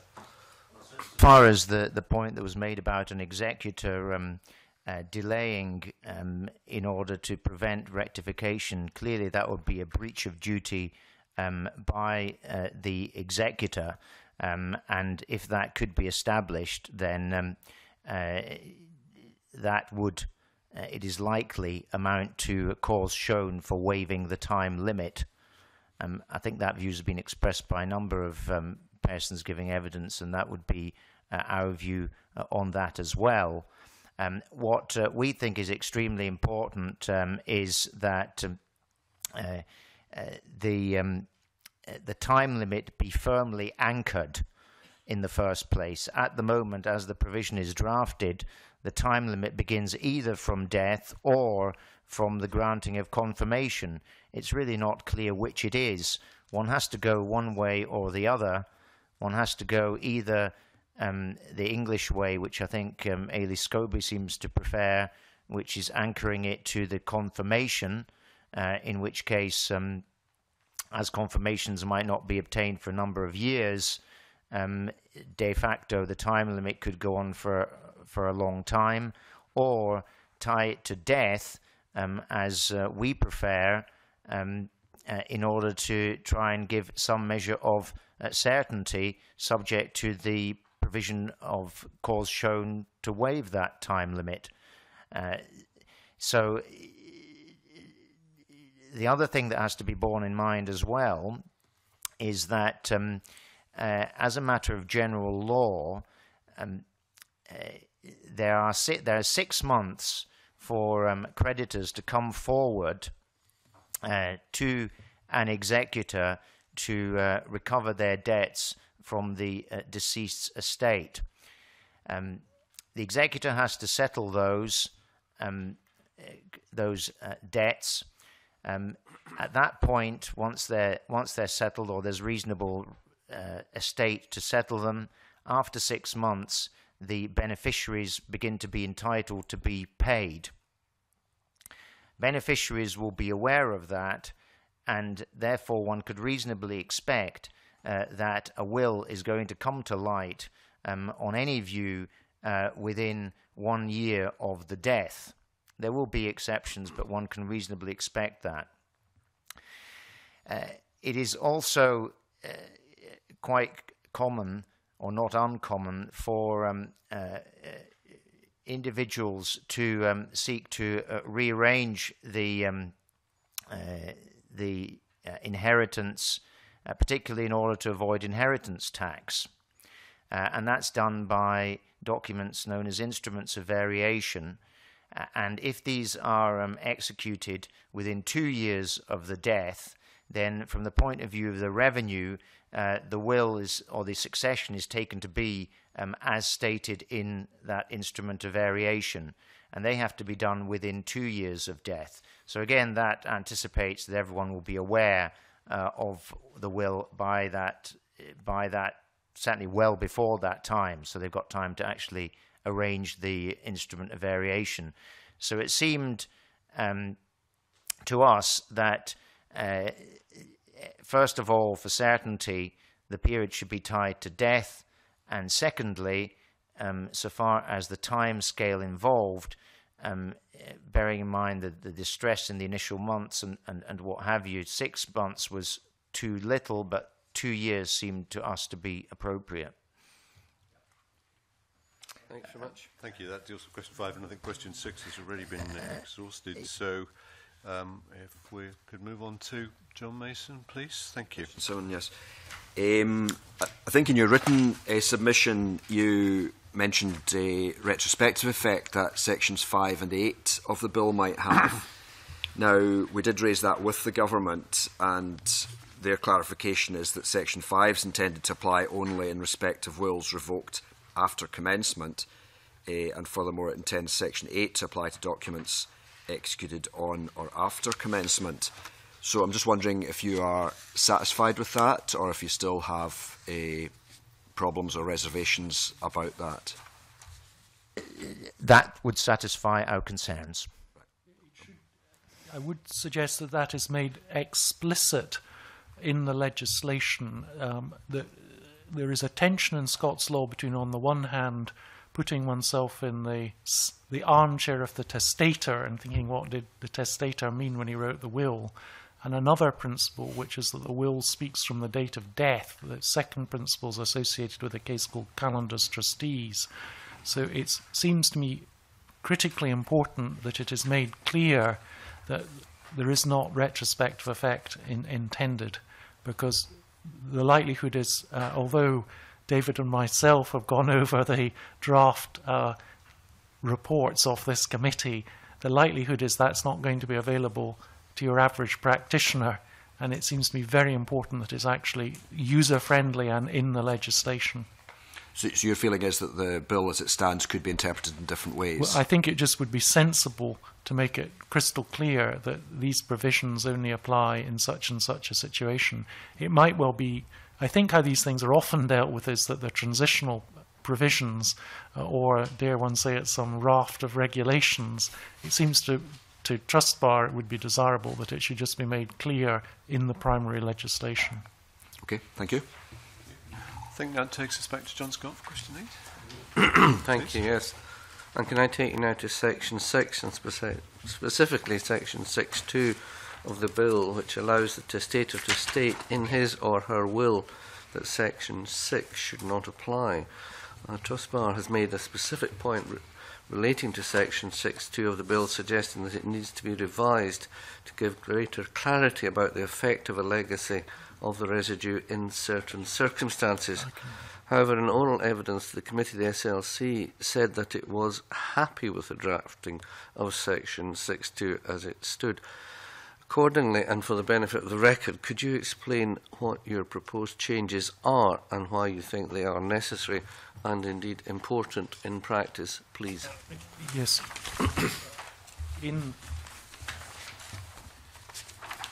We've put in a proposal in our original submission, and it's page 8 of the original submission. In fact, goes on to page 8, goes on to page 9, and it would be to insert a new subsection 3A, which says, and I just quote, "Without prejudice to the generality of subsection 2, it is not to be regarded as clear from the terms of the will that the testator intended otherwise if the testator provides for a legacy of the residue of the estate to a person other than the issue of A." So the point that we were concerned was a situation which commonly occurs where a legacy is left to person A, and this can occur with a homemade will, for example, and there is a residuary provision to a person, we'll call them D. And in that situation, if one is a lay person, then one might think that, in fact, the legacy, I want to leave this particular property to this son, but if I'm not leaving the property to this son, I want to leave it to all my children, because I'm leaving the legacy, the residue rather, the whole balance, I'm leaving to my children. So the view might be, well, if he predeceases or anything, I'm leaving it to him, it's specific to him, Otherwise, it goes to all of them, and it might be seen.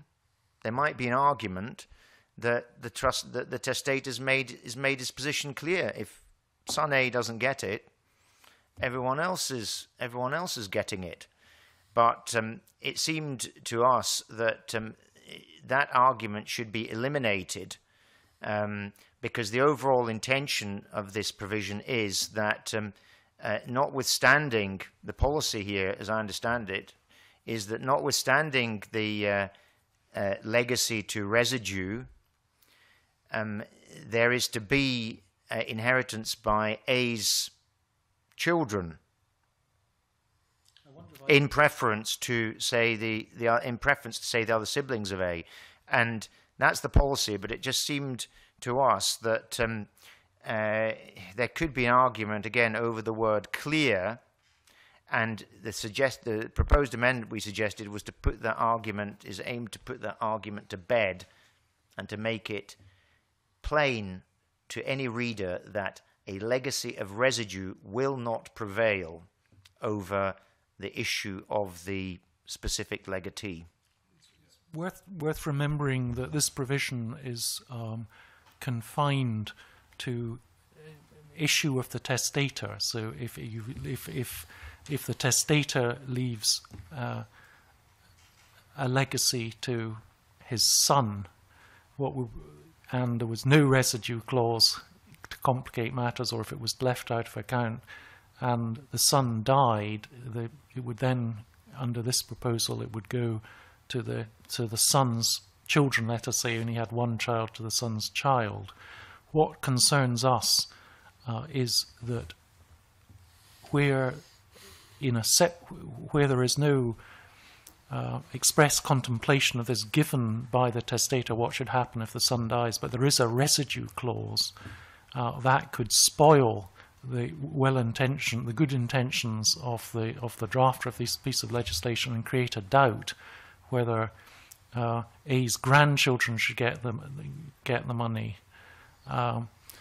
There is another twist which we bring out in the memorandum at page 5 of the memorandum, as distinct from the written evidence, and that is, and I think this is it's not a very common way of looking at things, but it does happen, where, for example, the testator wishes to leave as much as he can to, we'll keep it simple, a child, up to the point where inheritance tax would come into play, and he wants to leave the balance to someone who can benefit from reliefs.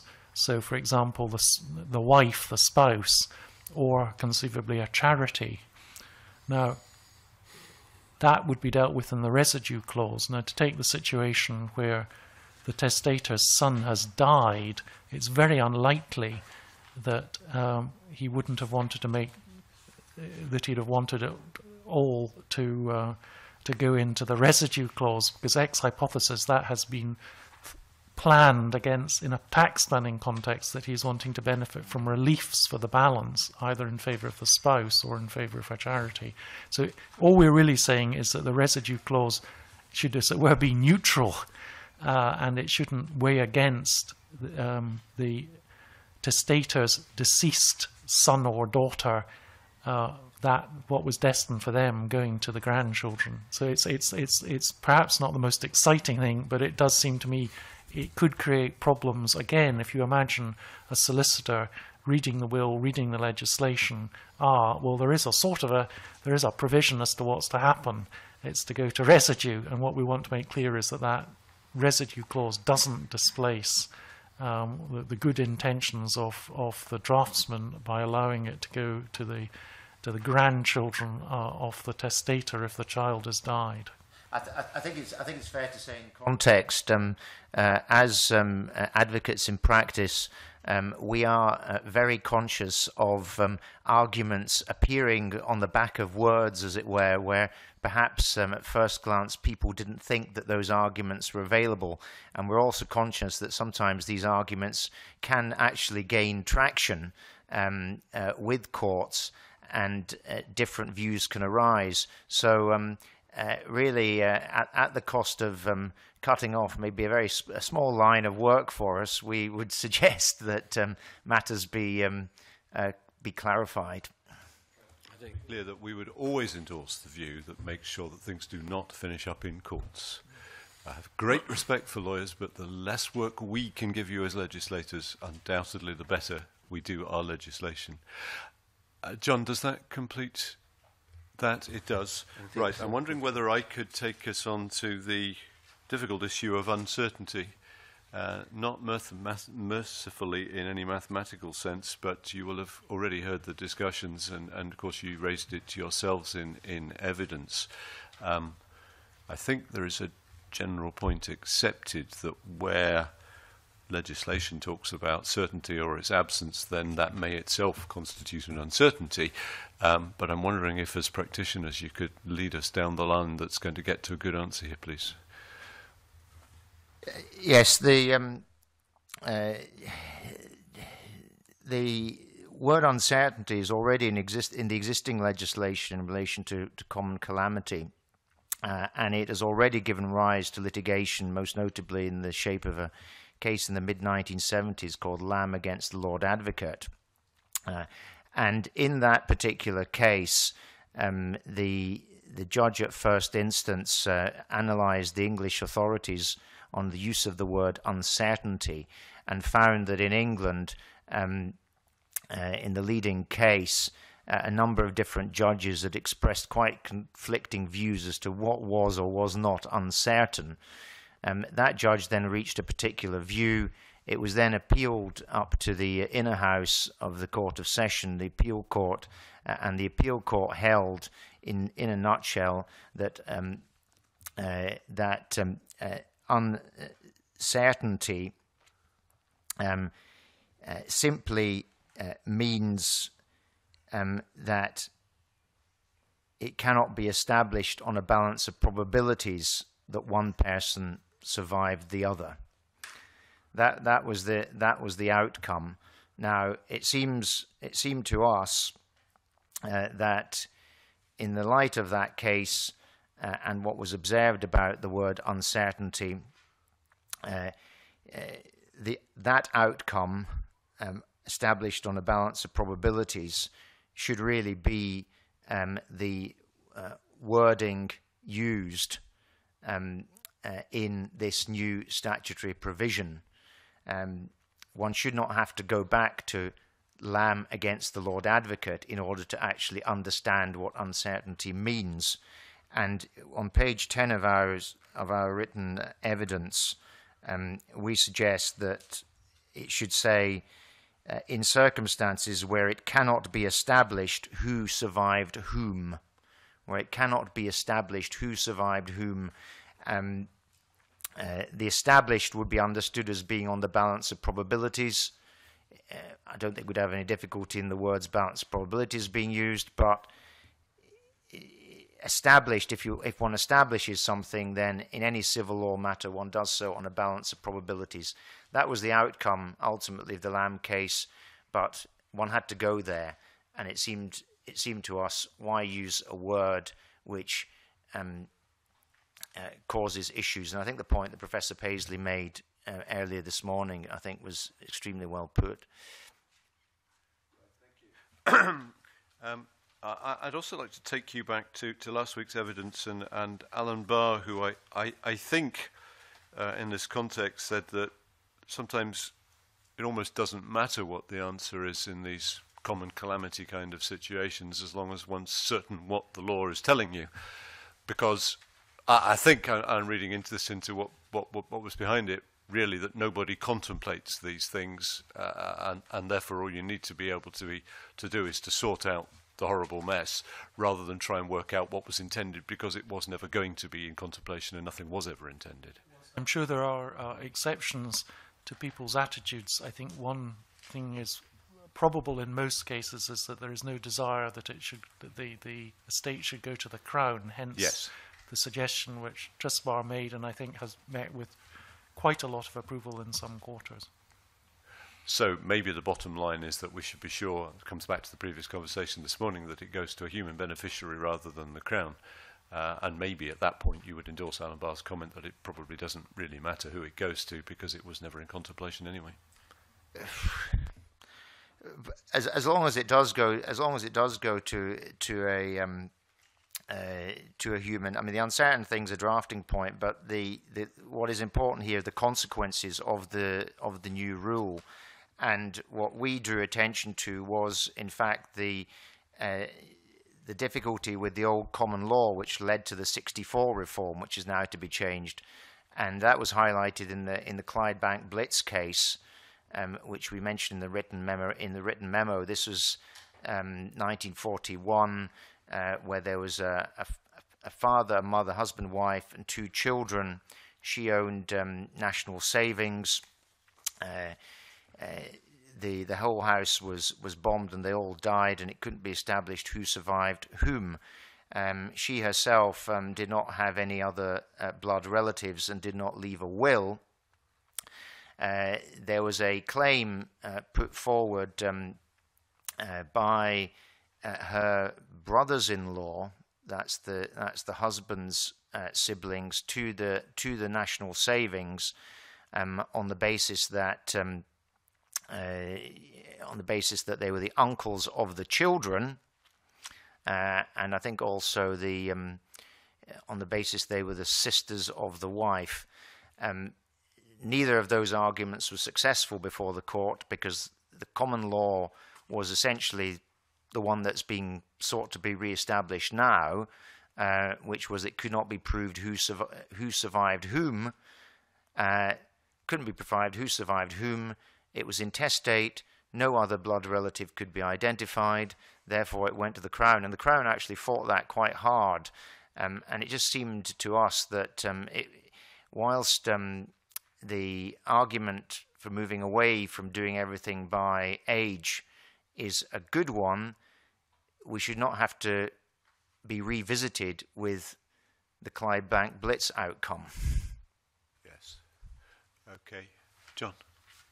Forgive me if I've got this completely wrong, but in evidence last week, and I'm not certain that I'm even referring to the right thing, but did Lord Wheatley not make some judgment on this more recently than the Clydebank? He was involved in the Lamb case with uncertainty. He was involved in the Lamb case, and it was ultimately his opinion in the inner house which said that all that has to be established for uncertainty is that it cannot be proved on a balance of probabilities that one person survived the other. That was his role in the mid-70s in the Lamb case. And that would be a view you would presumably share? That would be a view that we would share, but I suppose the view we take is that his view should really be put into statute, so we move away from that word uncertainty.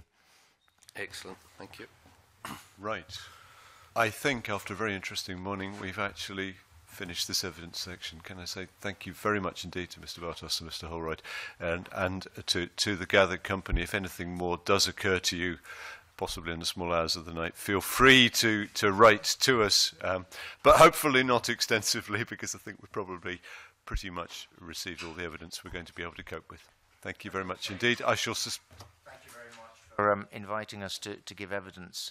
Yes, TrustBar has very much appreciated the opportunity and is very committed to trying to assist the committee in promoting the ideas of legislation which is clear and user-friendly. And what we've tried to do in providing that assistance is also try to promote the idea of the legislation in this area chiming with other areas of the law so far as possible. Could I perhaps just footnote say, Professor Paisley mentioned at the end, he made comments about donatio mortis causa.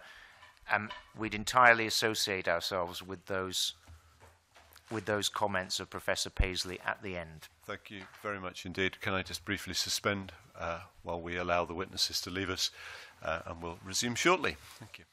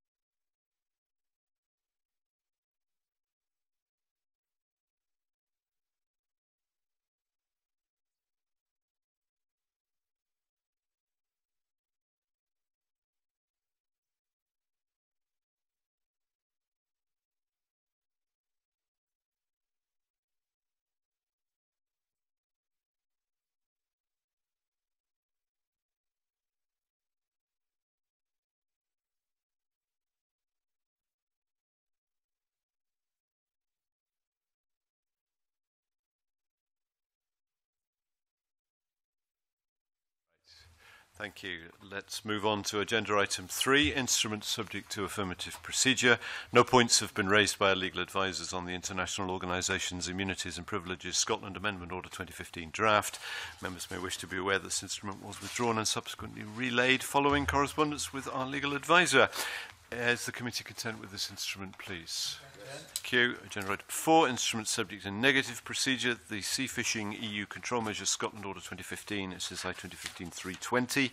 This instrument contains a provision which is unclear. Article 23(1)A could more clearly provide that the court is not enabled to order the detention of a boat, its gear and catch for a period after the date when a fine is paid, the purpose of the detention being the recovery of that fine. The instrument also contains a drafting error. In Part 1 of the schedule, at inserted entry 1DA, column 3 of the table specifies a requirement in relation to EU fishing boats with an overall length of 10 metres or more, contravention of which constitutes an offence. The requirement at B is to submit the landing obligation as soon as possible, but this should refer to a landing declaration. Thus, the committee agreed to draw the order to the attention of the Parliament on the following reporting grounds. 1, on ground H, as the meaning of Article 23(1)A could be clearer, and 2, on the general reporting ground in respect of the drafting error.